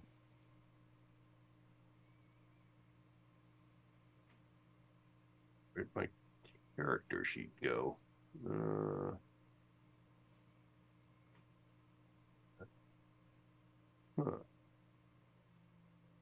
I seem to have lost. There we go. Okay. Silas has been lost in the maze. Sorry. Persuasion. Okay. All three of them sigh and come walking into the center. And in the center, there is one of them. What did you want to talk about? Perfect. Continue. Continue what? There were three of you going at the end of each path, each saying that the one that they were in was the right one. No, there are three of you. Maybe you just can't decide amongst you which way to go. Nope, there were three of you. All three of us saw it. Yeah. Let's just go. There were 2 additional illusions. Seem to be gone now. This place is dangerous. Be sure to keep close. And All as right. he walks towards the other end, 3 of him walk into each of the tunnels. Or one of them walks into each of the tunnels. Seemingly unaware of the other 2. I'm just gonna put You my hand on your walked- shoulder, like no offense, but so that way we're sure, like So you're going to run and catch up to which one? The one that just came out and walked in.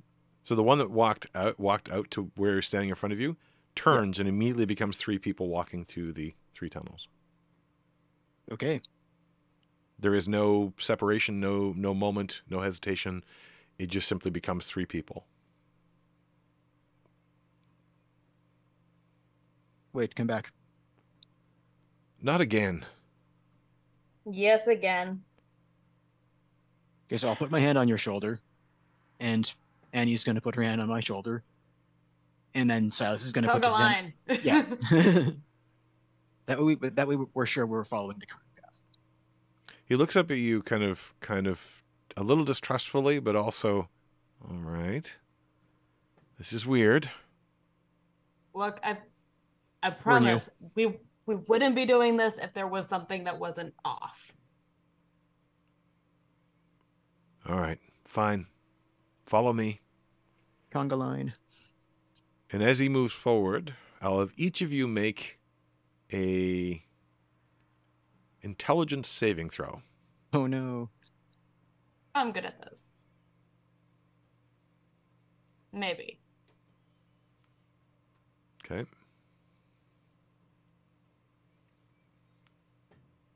And 6. Tell me the order in which you're traveling.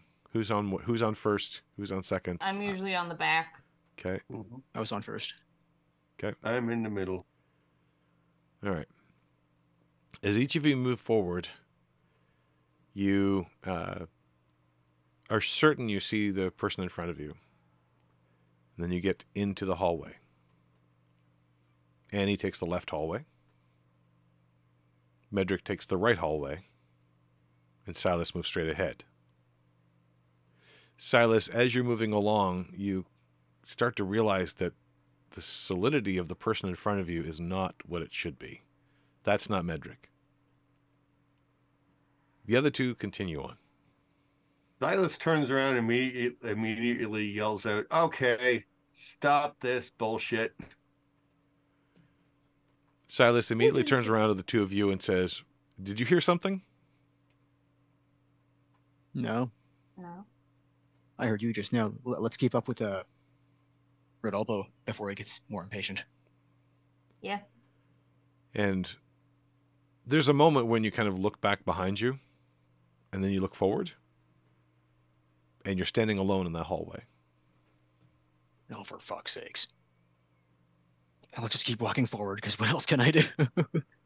Silas pulls out Everybody his else book. back disappeared. I'm going back. Yeah, Silas pulls out his book and writes a message to the both of them saying, "Turn back. It's another illusion." Damn. I'll turn around. Do they hear that in their heads, or do they have to go read that? I think they hear it in their heads, right? When you're writing the book. It shows up in front of us as a page, I think, is what we. Well, okay.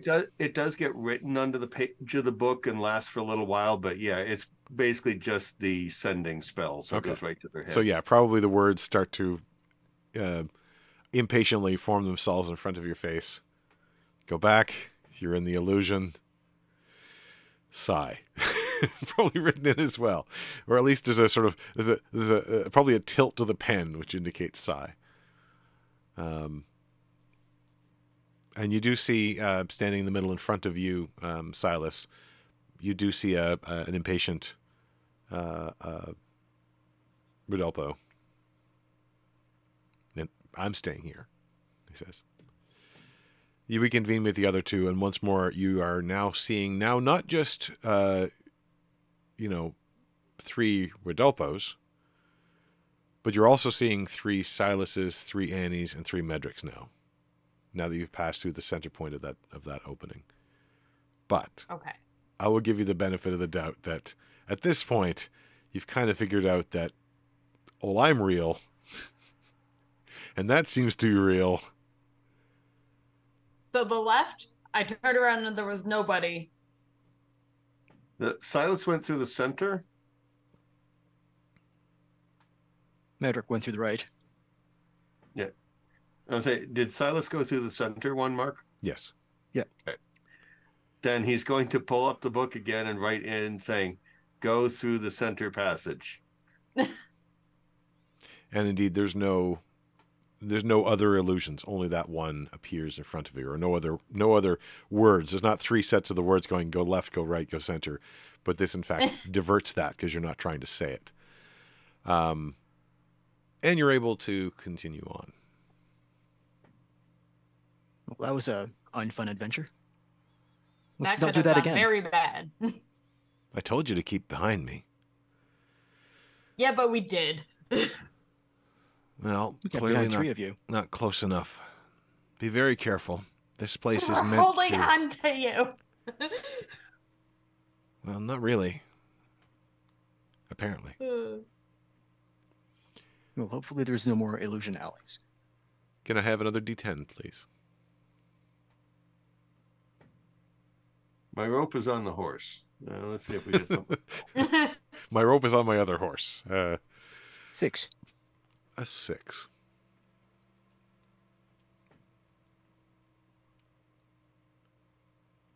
Okay. As you're moving along, the branches become more frequent. And they feel like they're probably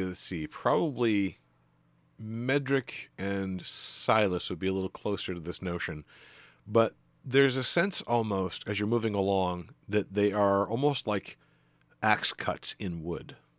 The way these are formed is that they are as though a great axe from above was cracking at the ground from time to time, and it feels like more deliberate than random.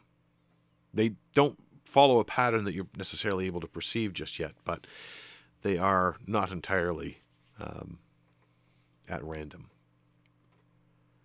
Sitting atop the wall along one side of one. Annie, you're probably the first to notice this. Make a dexterity saving throw.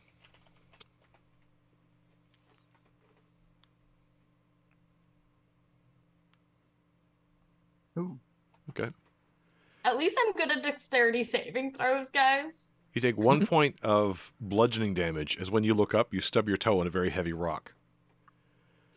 And you see a small, smartly dressed man, probably a gnome, wearing a brilliant green coat.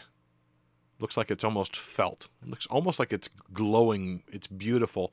Has a round green bowler hat. He's sitting there jauntily, legs are crossed, kind of just looking down. And as he sees you look up, he just sort of gives a little wave.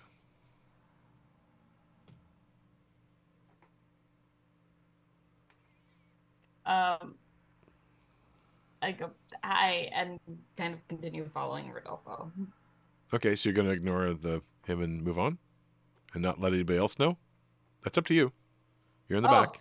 Nobody else? Nobody else seems to have noticed. Does he seem in distress at all? No, he's smiling, in fact. I'll wave and continue going. Nobody else saw him? Nobody else noticed. Damn. As you turn the corner, you hear... Just like, Silas is going to use one of his warlock slots to cast Hex on Rodolfo. Okay. So I can track him, because that's the other thing that his curse expert does, is lets him sense the direction to his hex target. Okay. And at level 5, it lasts for 24 hours. Curious question about how long it lasts here, but we'll see. Yep. Okay, so you kind of cast the hex. It's not resisted. He'll hex strength. Rodolfo kind of looks around because the effect is fairly obvious, and then looks kind of angry at you. What did you do? I just put something on you that will let me track you even if there's an illusion. It's actually a really good idea. Be careful with your magic. It goes quickly and comes back slowly here. Uh-oh. Good to know. I feel strange, though. What are the effects of the hex? He has disadvantage on strength checks. Okay. Not saves or anything, just checks. All right.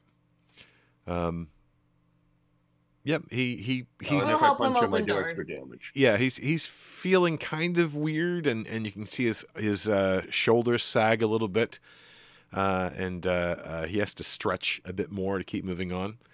Annie, as you turn the corner, you just hear in the faintest, almost like on the breeze, the sound of a lilting whistle, like a pipe being played. Okay. And for the players, because the players have actually been in this place before, that was a chance encounter with Finn the Whistler before he was captured by Emerald. But that's okay. You might see him again. I hope so. And one more D10, please.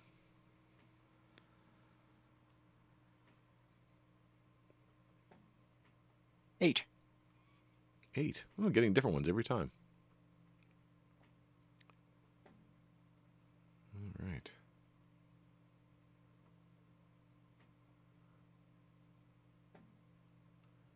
All right. Not far now. You'll want to be careful. They've got ears like something that has really big ears. They are really big, too.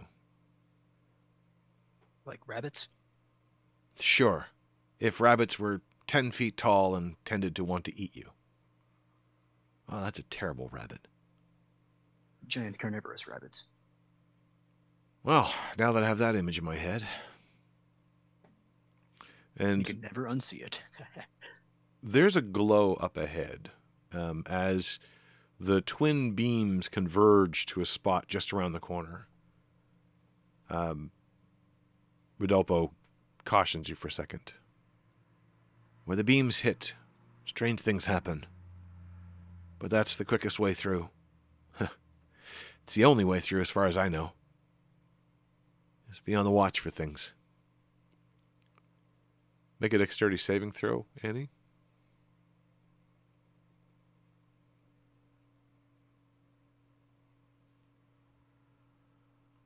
And make a dexterity saving throw, Silas.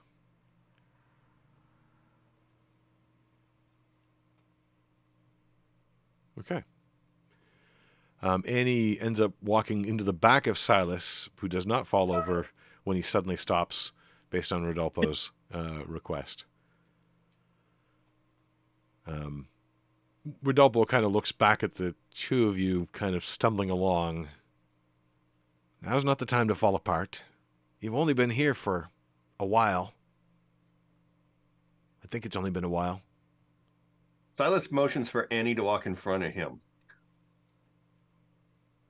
He's trying to keep an eye on her. All right. As you round the corner, and now you can see this sort of space, the ground in this kind of newly carved out space. It probably was about a 15-foot, almost a round opening, but you can see there's been carves now added in depth along, let's say, the left-hand wall, where which is the opposite direction to where Rodolfo wants to take you. The ground is carpeted in green, as grass, thick and full of vines, and large flowers of multiple colors spring up in this space. A waterfall, or sorry, not a waterfall, a pool of water sits in the middle of this area. And from somewhere, you're not exactly sure where, light seems to glint off the surface of the water. Rodolfo looks at it somewhat skeptically, squints his eyes, and starts walking around it. I don't know what that is. These are sometimes helpful reminders of worlds we've been to, but do any of you take a closer look? I'll just follow Rodolfo's lead. Okay. And how come you're walking so far away from it? Is it dangerous? I don't know what it is. Things I don't know are probably dangerous. Although it looks so very green. And he does kind of pause and is just sort of lost in looking at this lush environment which has sprung up right here. It seems like it doesn't belong here. It might be a trap. There's a pool of water? Yeah, there's a pool of water in the middle of this space that seems to be glinting with light. Silas pulls out a vial and is going to try and take a sample. Okay. Careful, Silas. Mm-hmm. He will move slowly and cautiously. Okay. The grass seems lush and thick. The hard rock beneath are placed by dirt, it would feel like, under your feet. There's even butterflies and other small insects moving between the flowers. Although you can see already... Sorry? This is unnatural. It's not stopping from getting the sample, though. Unnatural. Next time you guys go to a garden, I'm going to be just describing it the same way. It's going to be hilarious. Make an Arcana roll as you move closer. You can feel the vitality of the grass and the area around. You can see the scars where two new hallways or openings have opened. You can see 25. the far end. Okay, you can see the far end of those. Although they're green and lush for the moment, you can already see them starting to gray and become brittle and even fall away.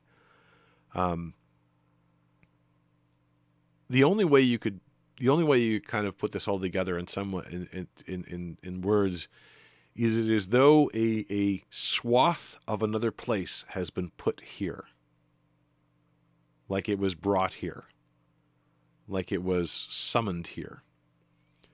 And as you move closer to the water, perhaps the most strangest thing of all is when you look into the water and look at the reflection, you see blue sky and fluffy clouds and sunlight, birds flying overhead, a canopy of trees, nothing of which is actually here, but the reflection of it is. You dip the vial into the water, and you have a vial of it. And then Silas will quickly head back because he doesn't want to get caught if that place slips back to where it came from. Like, yeah, this is totally unnatural. We shouldn't go near it. I think it's another place brought here, and who knows what'll happen when it snaps back. Good to know. And as you move off to the side and kind of step off of the grassy area, you see it rapidly being consumed by the, if you will, negative energy of this place. Drained of its vitality, crumbling into dust, drained of all color. You see a butterfly flying along and then just sort of stop midair and then float on an invisible breeze as its wings collapse mid-flight and fall off the stem of the body. The pool dries, leaving nothing behind except the scarred landscape and the hard stone. Well then, you got out of there just in time. Yeah. I don't think that was it going away, though. I think that was it being consumed by this dimension. We don't want to stay here any longer than necessary. Yeah, I agree. Rodolfo's staring at it, and it's pretty easy to see there's a little crystalline spot as a tear runs around down his cheek. And he seems mesmerized by the spot where this had been. Lost in memory, maybe. Lost in thought, hope, who knows. Was that a place you remembered? No. Looks like a place I wish I'd remembered. Sorry? Probably not safe to stay here, Rodolfo. No. Yeah, it can be. Probably not. And with some reluctance, he turns. We're not far now. And basically, Annie is kind of, she's already cursed. She's now like, nope, I'm not stopping for anything. We're going. Make a dexterity saving throw. Speaking I was wondering if that was coming. 12. Okay. Womp. Take 3 points of piercing damage as you're swiftly turning away from this, and immediately your hand juts out slightly and gets caught on some of the shale on the side, leaving a nasty little scar on the hand. Should have made it a cat. I should have.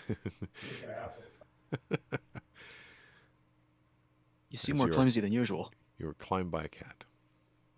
Also, the eyes were in character at first, but then became not.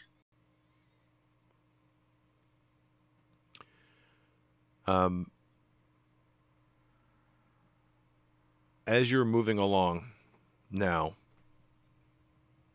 you notice a couple of things.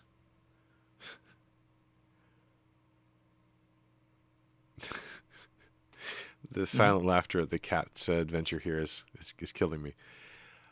You notice that there are scrapes along the walls. And in fact, when, Annie, you cut your hand, you realize that the shale has been dug a little bit. Whereas everywhere else, it seems like it had just been broken apart and spread apart. At least it had kind of been worn down by time. And this one seems like it was almost freshly carved or freshly scraped. The passageway starts to widen out. And you can see on both sides that scraping also seems to have gone away. Ahead of you, you see two wide hills of stone on either side, and a wide pathway, probably, let me check here.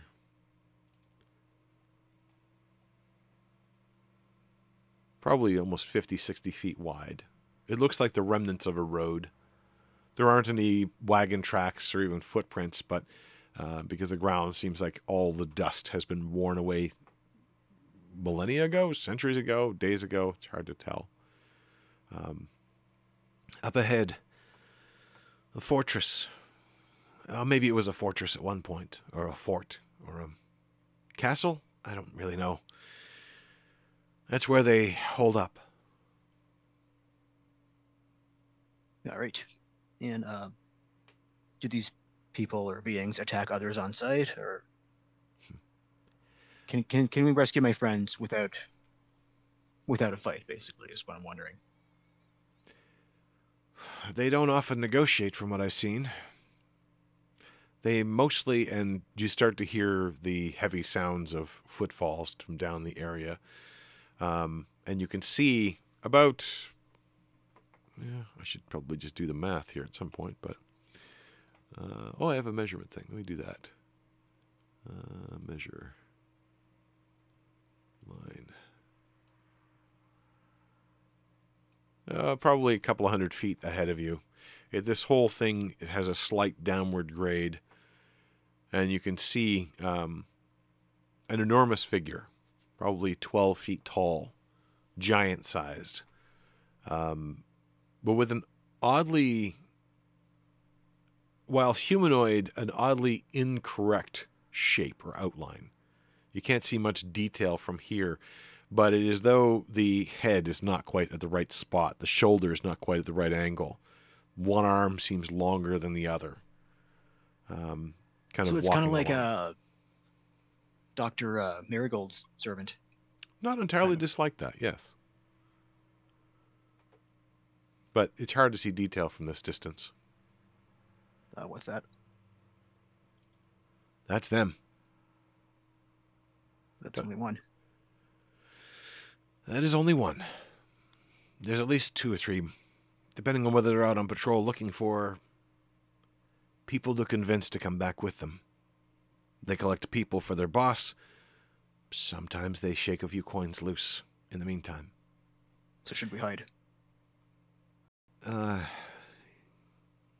Yes. And he just kind of moves off to one side. I will also hide. What I'm going to do is actually bring up a map and see if I can drag everybody onto the map. While you do that, I'm just going to close the blinds and turn on the other light. It is getting dark in here. What comes next is inappropriate. And I forgot to put Rodolfo on this map. Pardon me as I go fetch Rodolfo. We ended up not needing the other map. Now, while you can probably see into things, I don't know if I've set up the shadow properly here just yet. Please, as players, respect that there's some illusion here. Medrick looks like he needs some hit points. Yes, I have not reset the hit points. You should have control of your own characters. There we go. On the other hand, Annie is lost a few hit points here and there as she stumbled into things and cut her hand and so forth. I have taken more damage from the walls than I did in our last combat. Fun fact. Challenge accepted. But yes, presumably you move off to one side or the other to try to hide. And you can make stealth rolls. And he makes a stealth roll at disadvantage.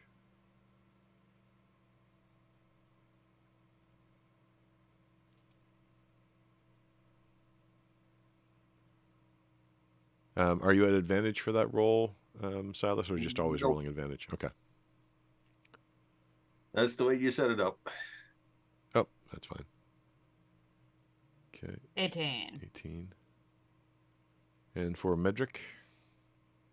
Disadvantage tends to not mean a lot for stealth when you have a plus 11.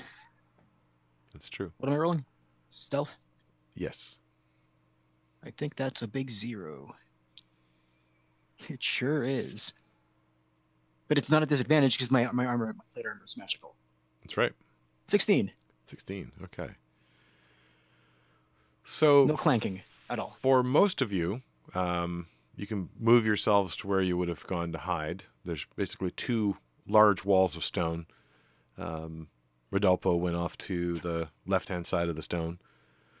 As you kind of think, we should probably hide, you see that Silas is still standing in the middle of the road, kind of crouching a little bit. Silas! And I'll just like put my cloak over my face. Because I'm hiding. Status is trying to keep an eye on Annie. Yeah, let's see if let's see. They are all the same, so I will do one of those. And at that distance, it's a straight up roll.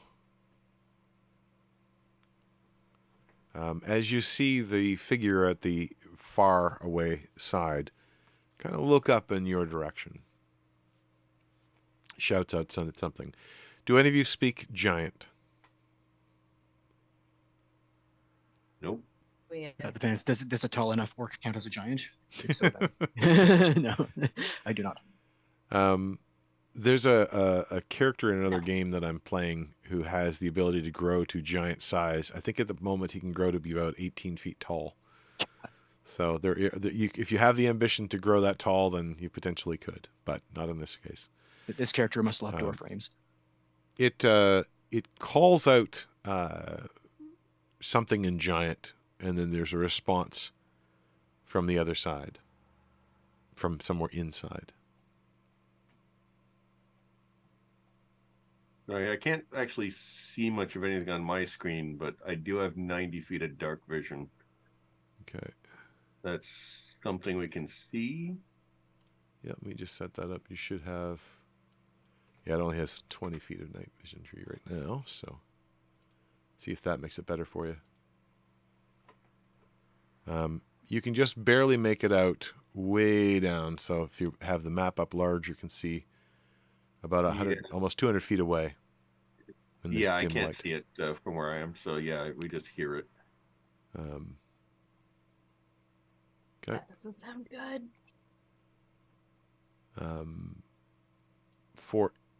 I think Annie has the highest passive perception now, right? Because you just got boosted? Yeah. So, Annie, you can tell that the figure has moved away from the edge. If they look at us. I also have no dark vision. True. Okay. Well, they're in there. That's where they keep people. So should we just knock? They didn't really come with a plan in case she was being held. They don't tend to talk much. What do they do with people? Hold them. There's a more powerful one that will sometimes buy people they find. They're after your coins or your service. Are they all giants in there? Well, the ones that are walking around are. The people they've captured could be anything. Sometimes they capture each other, but not very often. But it's all giants in charge. Yeah. Who buys the people? I don't know their name, but there's sort of a hierarchy. I honestly don't know if they came with this place or came to this place, but they seem to get away with whatever they want. It's best to stay out of their way, but if you're looking for someone, that's probably a good place to start. Okay. Is there any other way in except for that door? This is as close as I've ever come. No windows that we can see into? From this distance, you really can't see much of anything other than the sort of hulking stone walls. What do people, I asked Rodolfo, what do people in this area wear? What's Rodolfo wearing? Tattered rags, I guess. Yeah, Rodolfo looks like he's wearing not just tattered rags, but the tattered rags of multiple different outfits that have been kind of cobbled together. If you kind of come with whatever you had, I guess. I don't really remember the they're coming here, but things wear out over time. You find someone else's rags to wear. There are some people who make some things. It costs you coins, though. Sometimes you can get it for service. Why? Why are you worried about what they're wearing? Well, I'm wondering if perhaps we could go in disguise. Yeah, I'm not taking this armor off. I just got it. Well, no, I can. It wouldn't be you two, but I can change what I look like.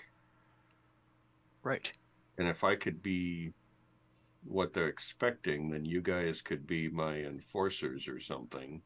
Maybe we could try to go in and buy her and then just fight our way out or something, since we don't actually have any money for here.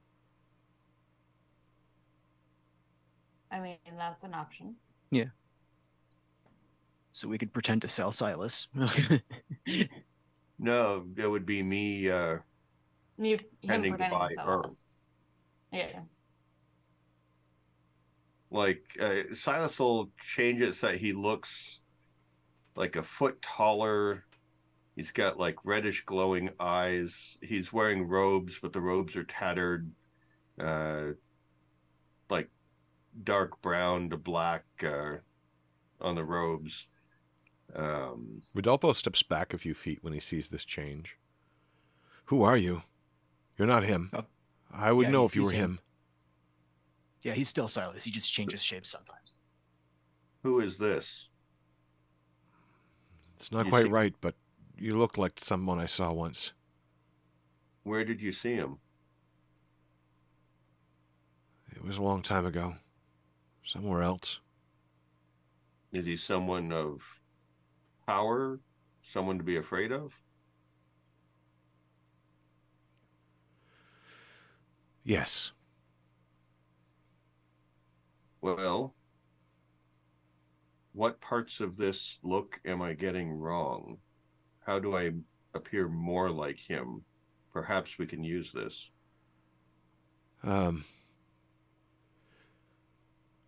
Tends to be a bit... I think he's taller, thinner. Yeah. That I can't do. Actually, sorry, about 6'6" is as high as I can go. Voice like cold wind. Reaches inside and rattles your bones. Does he have servants? Like lieutenants or something? I probably can't pull it off to be him, but I maybe could pretend to be someone associated to him. Yes. Those He controls people. Sometimes without them even knowing it, I think. I've seen one once. I think I knew that they were controlled, but it's a dangerous place to be without someone on your side. How about this? Size will change it so he's got like purple horns growing out past the hood of the robe. Maybe make his eyes a little more yellow. I could pretend to be a demon. No offense, but I've seen a lot of demons. They're one of the major things you see around here. You don't look like a demon. Although maybe a little bit more like the Dream Taker now. Dream Taker? I shouldn't have said his name. It said that he can hear you. Would wings help? And I've got like big bat-like demon wings. I mean, it depends on what you mean by help. Does it make me look like someone that they might want to deal with if I tell them I'm here to buy someone? I mean, I really don't know. But you don't look like you just stepped through a door. And you can see him getting more and more nervous as this illusion gets more and more gruesome. Even though he technically knows that it's you inside, it's definitely affecting him.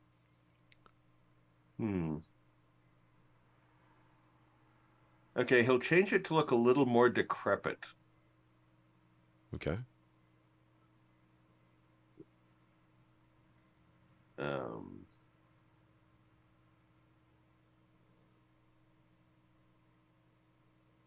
Anyone got any other ideas? Not quite. I was thinking about one. Do you have any ways I'm of an teleporting? expert at breaking out of places that I know. I mean, We'd have to know the layout of the inside. I can teleport up to 90 feet away with one other person. That's kind of the extent of my, I think it's 90. So what if we go in, pretend to sell Silas, and hopefully they'll put him in the same area as Melora. And then Silas and Melora can teleport away 90 feet. And then we all run. Yeah, That has a lot of splitting people up and a lot of chance of what if he's not put with Melora. That would be the main worry, is what if they stick me somewhere else?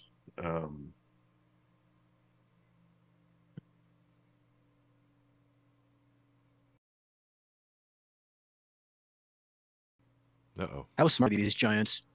Uh-oh. Something flashed on the screen. Yeah, sorry, my whole thing just froze for a second, but looks like we're still going. Okay. For the record, I love computers. I hate computers. So, looking at Rodolfo, Silas will change back to his regular self. When they buy someone, they buy them using coins? Like soul coins? The coins are the most precious of all. Sometimes it's favors. Sometimes it's, I don't know, things that people find. Oh, we could just go in honestly. I mean, just say like, hey, we're here to rescue Melora. We'll do you a favor, and then we'll all get out of your hair. Silas will pull out a small bag and pull out a ruby. Would gemstones be of use here? Oh. Yeah, I know sometimes. This land seems to be very decayed, but I mean, gemstones are tougher than most things I know of. They are mined here. They're not as common, maybe, as they were back home. But they are precious. Where was home, if I may ask? I don't even remember the names anymore. It was a beautiful island once. I was there when it was struck down. Crushed. One of the gods.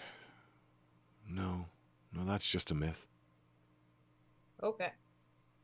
The name of the place is gone, I think. One of the gods didn't like it and started bombarding it from the sky.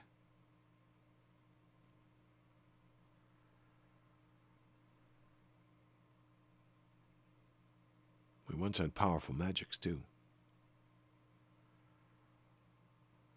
Yeah, that's unfortunate. Let me know if you remember the name, though, or if you remember which god did it. Not that we can do anything about it, but... Well, I think our best bet is if we just try to buy her with. Yeah, go in and try to look as tough and badass as we can, and offer to buy her with the rubies. I've got a few of them here. That works. And if we present ourselves as potential customers, then the odds of them attacking us on sight will be lower. Yeah.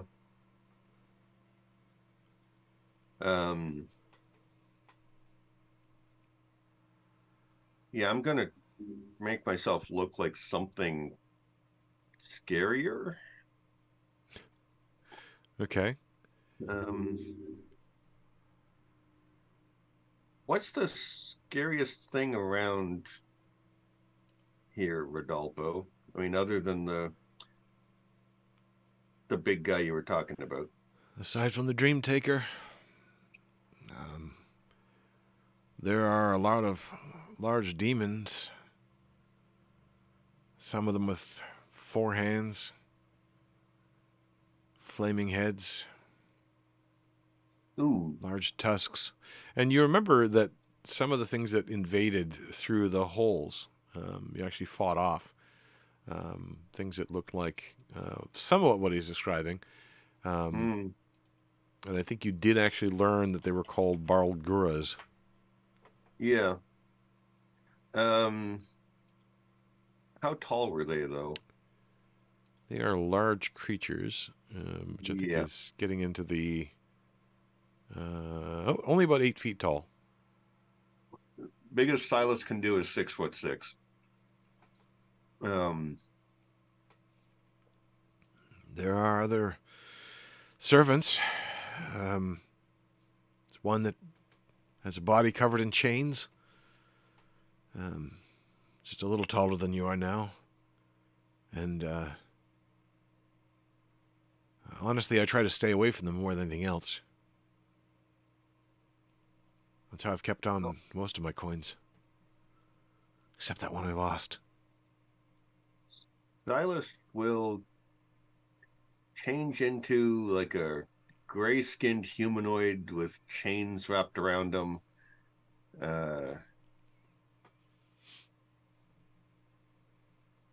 And ask Rodolfo basically, like, what else do I need to look like one of them? And just basically try to get Rodolfo to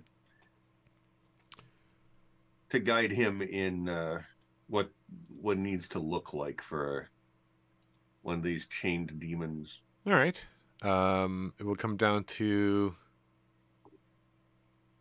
I'm going to say it's an insight roll from him. That's basically how the quality of this is going to be. Because you can change the illusion as you need to, so that's not the issue. Look at a 16. He guides you through several modifications that tend to make everything look more and more sinister, more and more threatening. Can you do only... Is it just your... I forget exactly which illusion spell this is. This is Disguise Self. Oh, Disguise Self. So it's pretty minor. So you can get up to 1 foot taller, 1 foot shorter. Okay. He has to have 2 legs, 2 arms, a head, and a torso. Other than that, yeah. Just gonna look that up real quick.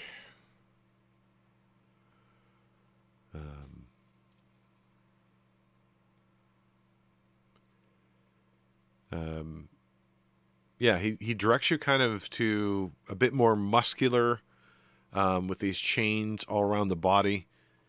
He does suggest if you can make the chains fly, that would go a lot more.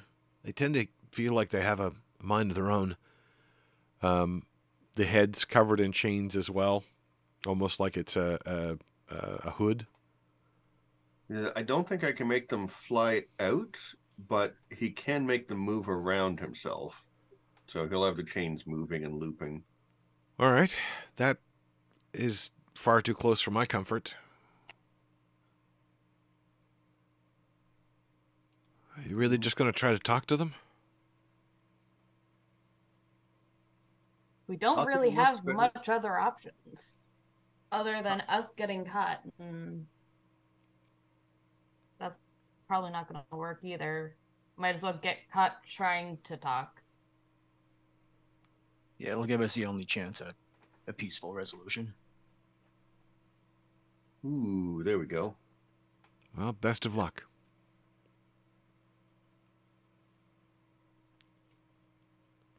Okay. Well, yeah, I mean, talking works more often than not, usually. So let's see if we can do this without devolving into a huge fight.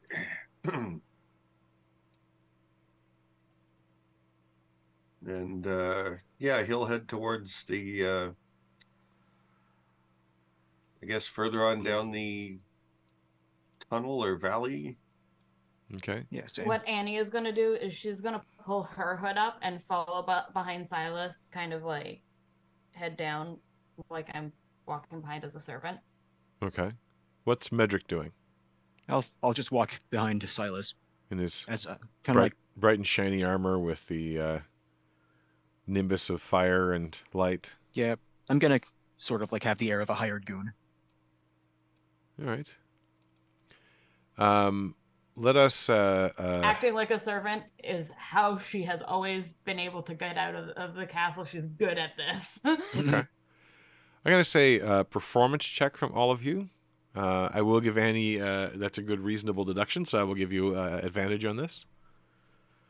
And we'll see +1 to performance. That's better than +0. what this looks like. Okay. Funny. 16. Dang. Uh-oh. I literally rolled a 1 unless I have advantage.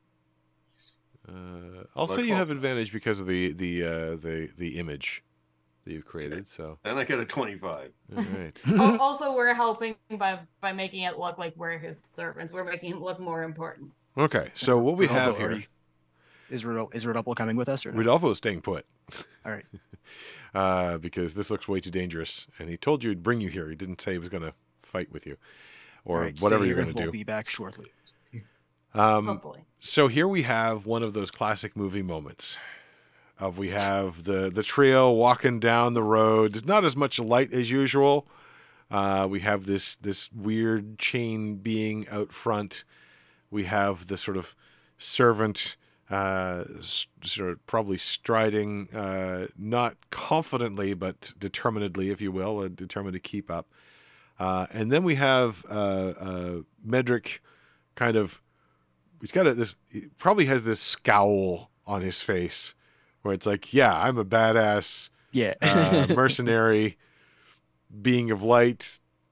Ignis' On blessing fire. go with you, but I'm mean and nasty and so forth right now. So it's effective, but not quite as in character perhaps as the other two are.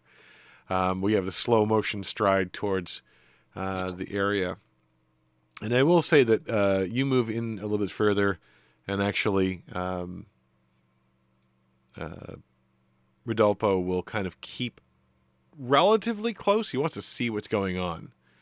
He wants to see how much of a shit show this becomes. Maybe, yeah. And he wants to make sure I give him all my coins that I find. Well, there are coins to be found, perhaps. You see as you move along, and there's just a little bit of additional light. Every once in a while, there's the flash from those twin beams overhead, and occasional other almost explosions or something off in the distance, which give that reddish glow. You can see perched atop. So this does look like it was a former fort, very familiar style to what you would see in Amatia. Strange to see it here a bit, but it also looks like it's ancient, run down. The walls do not extend as far as they once did, but they still extend a fair amount. They're still probably 12 to 15 foot walls atop a stone, which itself is another 15 to 20 feet. So it's fairly high up. And as you see, when you get to about there, you see the silhouette of that same creature standing on top of one of the walls and kind of observing the walkway. And since you are kind of striding in, there's not really a stealth in this particular case, and they're already on the watch for you. Now with the silhouette there, you do get this deformed kind of body shape, where the head itself seems to be somewhat deformed. In this particular one, you also see that there's sort of hair sprouting in different rough beads or rough braids, I should say, on the back of the head. One shoulder definitely seems to be larger than the other, and there's a large club. Looks fairly primitive, but very. The club is probably about as tall as you are, standing above the thing. On top of this, looks like an interior wall they've climbed up on. They kind of grunt back to someone behind them as well, in giant once more, but they don't seem to make a particular motion in your direction. The three of you proceed on. Whoops. Continuing around. And once again, Rodolfo kind of keeping a very low character there. You see now there's another one of them standing right at the edge with its club as well. This one looks like the club is jagged, like there were larger stones pushed into it, kind of holding it there, you know, tapping the club in the hand every once in a while, ready, but not taking action just yet. You continue walking around? Yeah, Silas is gonna head right up to the front gate or opening or whatever it is they have there. We're walking in the front door. When you, as you come around, you can see there's a wide opening right behind where this one is standing. There's a grunt from a sound inside, and that one actually stands aside to let you pass inward. And you can see there's a ramp upward. From there, you can see that one standing on top of the stone. One who looks better dressed, if you will. Kind of standing a little bit further away. You can see a third, well, fourth technically, kind of over on one side. And as you ascend these steps, and we'll switch the order here so it's proper. You can see that there is a cage over on one side in which you can just make out a small figure who seems to be looking through the bars at what's happening. There's a fire there. There are other interior walls.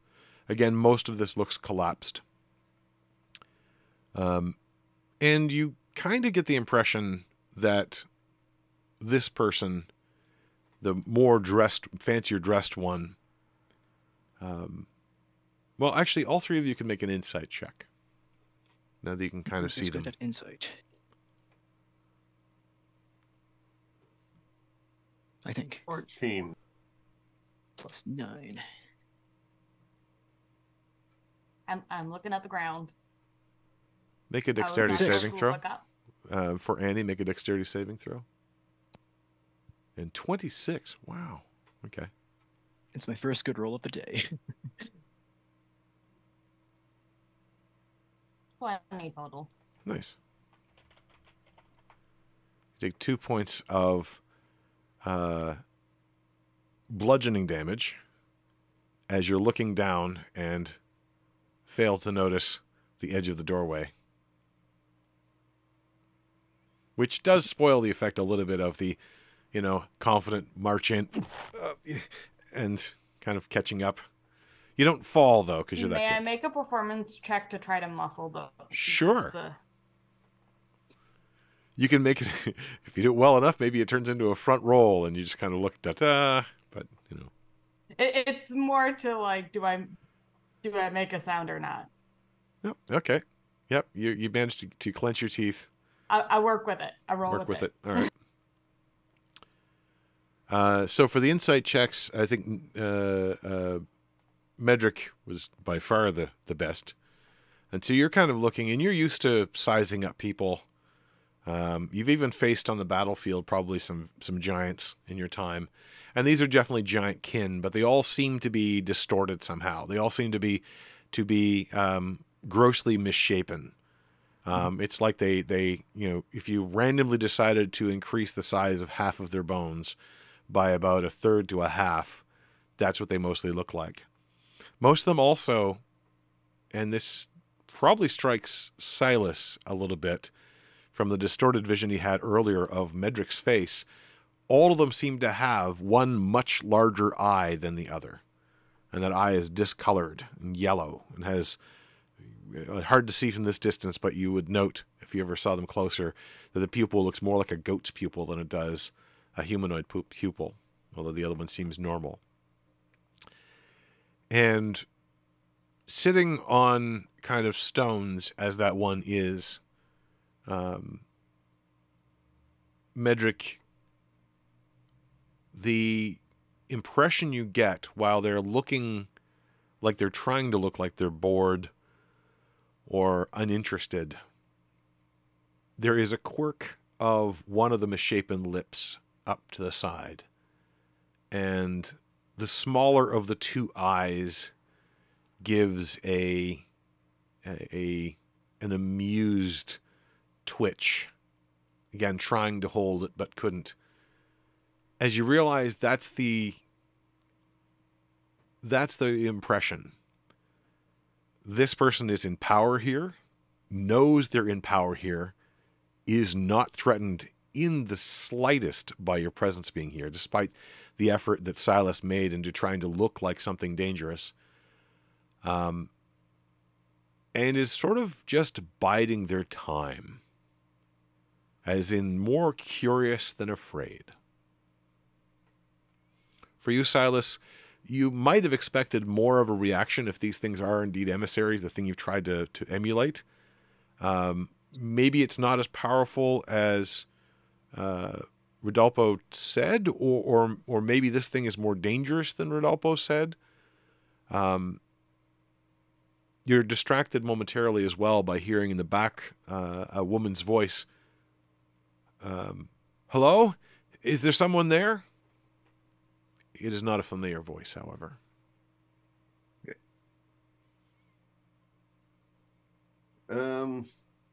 Shoot, so I was just looking for something. Okay, yeah, I do have that.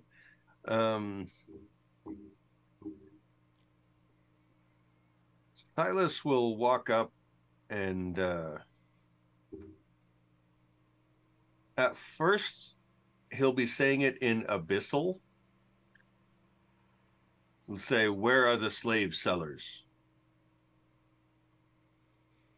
And if none of them reacts to Abyssal, he'll say it in Common.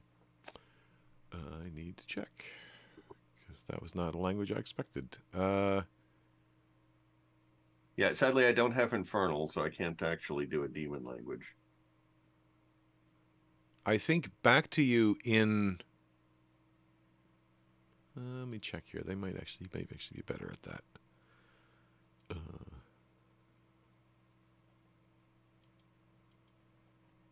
Come on, you.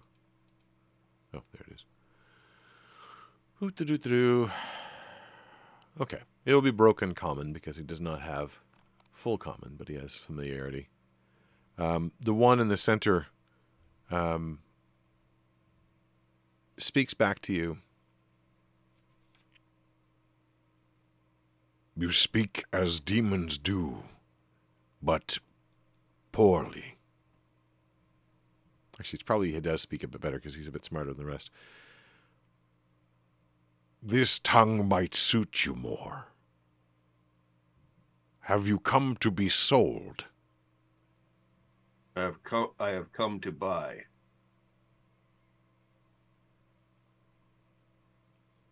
What have you?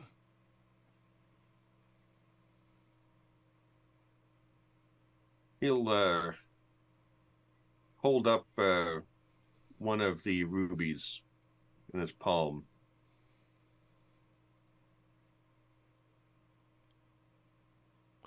I have more. The leader kind of looks beyond you and kind of starts eyeing Medric. That one. Not for sale.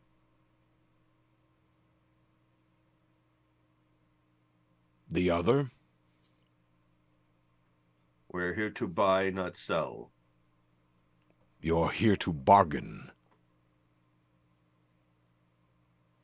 Yes. What do you wish to buy?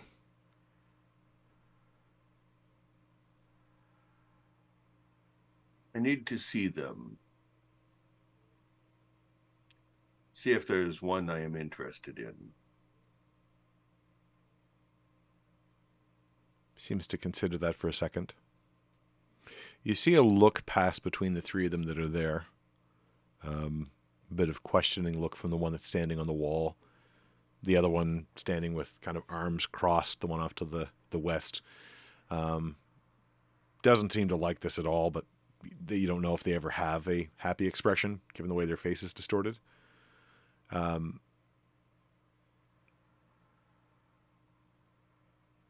gestures over to the sort of eastern cage. Look.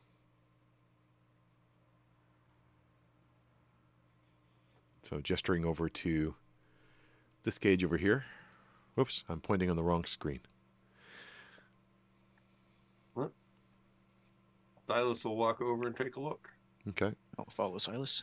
You feel the eyes of this one on top of the ceiling, on top of the wall, kind of following you and looking and watching, tensing a little bit.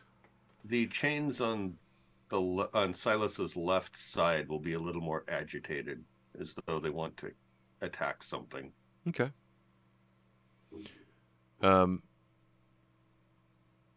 You see, what's her name? A dwarven woman on the inside. Does not appear to be chained up, but is kind of sitting lackadaisically. Who are you then? Looks like it's actually it's a gnome. Sorry, even smaller. Red hair though. Who are you? What can you do? I have magics, if I'm allowed to use them. I still have most of my coins, too. Interesting. Small. You have a human? Why would you want a human? Do not need small ones. Size matters? It can. What else do you have? Is this the only one? Another behind? No humans.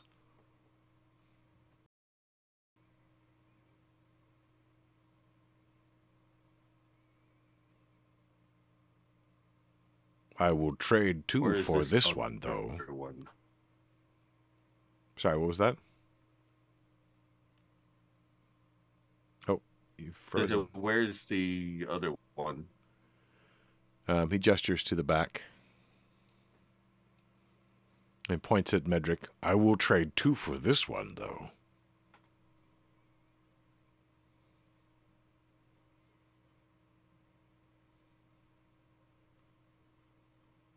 Show me this other one. Perhaps we can talk. And he just gestures over his shoulder to behind. If you can see it there or not. And in that one is... I can see it now that he's moved. I can't see the same things on yours.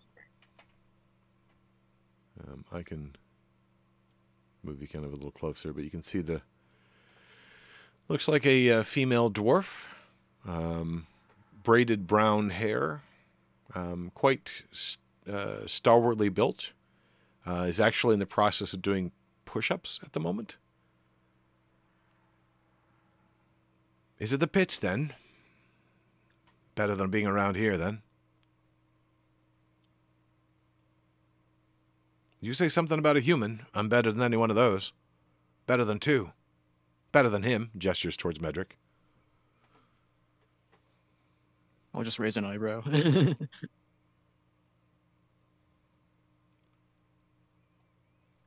Silas looks over and says, there's a height requirement. Suit They need to yourself. be able to reach the top shelf. Smaller is better. Besides, it cut him down to size.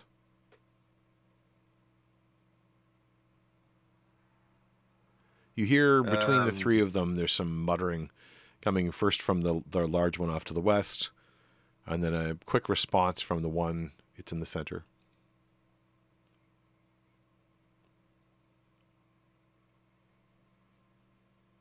I take it not a language which we know. In giant again. It sounds like a rolling of rocks. Silas will bring out his book. Okay. Sorry? Just the giant sounds like a rolling of rocks. Sorry, you said there was rocks. No, the voice of the giant sounds like rolling rocks. Silas brings out his book and writes a message to the other two. Yeah. Silas writes a message in his book. You're breaking up pretty badly. Cutting up on, okay. To the other two.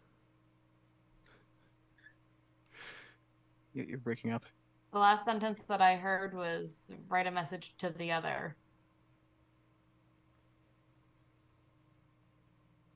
Okay.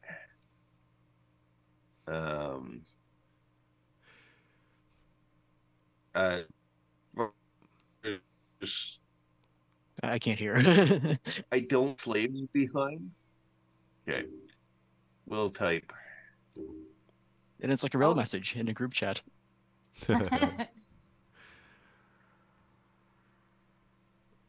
Do I have the group chat? Here we are.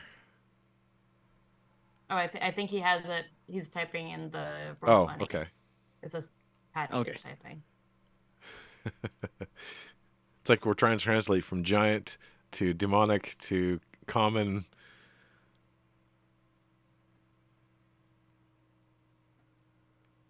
Okay.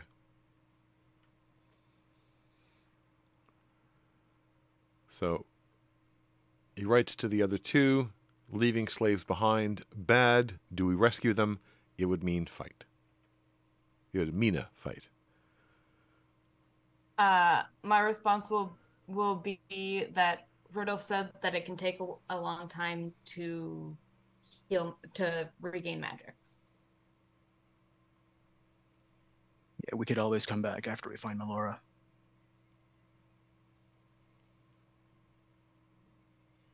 The one in the center calls out loudly, just a loud shout in giant. It echoes across the walls. There's an answer. A quieter voice, but you would imagine broken giant. You're hearing enough of it to understand when someone's being fluent and someone is not. They are not. The answer seems to come from outside the castle.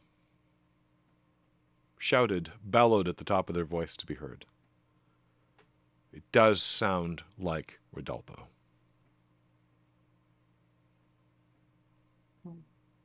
Then there's a sound which is universally understood, as all three of them start to laugh sinisterly. There's a sound of rolling rocks outside as walls essentially start to erupt out of the ground. And I'll see if I can grab that construct and put it on the right level. Yeah, I think we made...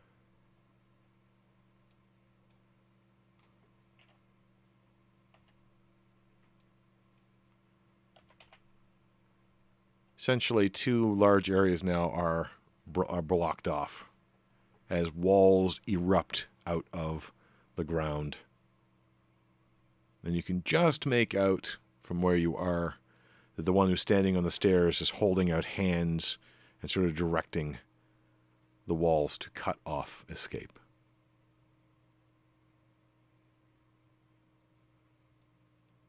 And we're kind of at the end of time.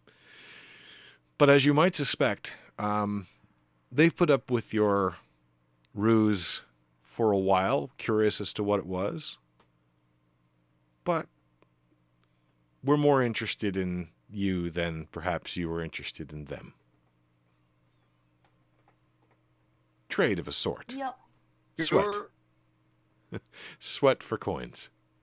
There was a 90% chance that this was going to happen.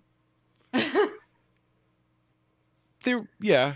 I mean, there was always a chance you might bluff your way through. But you weren't offering... voice, did he snitch on us or what? No, he was working with them the entire time. Who knows? Oh, okay. Who knows? There was a question and an answer. Who knows what the question was and what the answer was? But we'll have to find out in a future time. Off in the future, where things happen. But very amusing up to this point. I was very curious as to where you were going with the, can I make myself look scary? And indeed, the only problem was that the leader seems to have not so much a fear for those particular kind of things, despite the fact that Rodolfo definitely has. So it is going to be a bit of an extended break as I have some travel coming up, unfortunately. It was a bit of an extended break to get to this point, but we are now determined to move through and continue with the rescue of Melora, looking for her in all sorts of places. For my players' benefit, I will say that you are not on the wrong track. It's just that you may not have found the information you need just yet. And there are other things to be discovered. Until then, however, I want to thank my players for putting up with my extended break and my next extended break.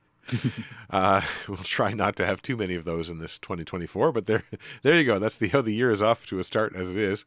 Well, the first one is convenient because I'll be traveling that weekend anyway. Well, there we go. So we'll work it out.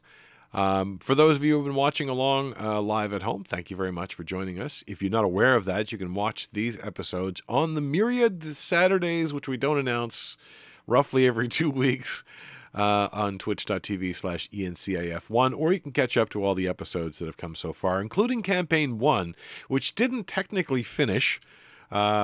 It's a COVID victim, unfortunately, where all of us suddenly were working at home and we couldn't continue the game for a while until things had to change. But all of it is up there, and you can find Finn the Whistler, as they originally met the Finn the Whistler.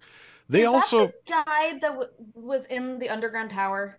It was the one who was guarding the underground tower and was bound by Emerald, which is where the entire area around him was surrounded by green as he was helping to regrow and such. And then you guys set him free. You were able to essentially rescue him. But this is before he got caught. And the Dream Taker, who actually the characters have met before. And we'll see what happens if they meet him again.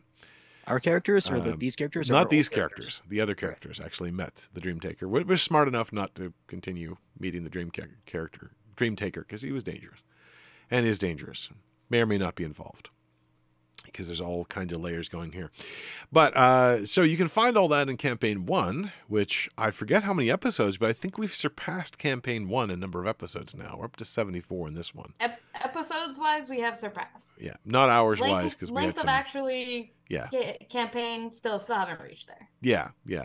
That one ran for 5 years, I think. 4 years? 5 years, yeah. So we're getting close. And we're having fun. And who knows, they might still pick up eventually. 2016 to 2020, so 4. 4 years. Yeah, okay. Well, we're right on the cusp then. We will pass that this year. And maybe we'll have the super session. We'll be able to have everybody back. We'll see. Until then, however, thank you very much for playing. You can go to youtube.com/ENCIF1. Look for the Legends of the Drowned Isles, LOTDI, Campaign 2, or whatever else I've called it there. But thanks once again to my players, and we will Thanks for running. Convene again in a couple of weeks.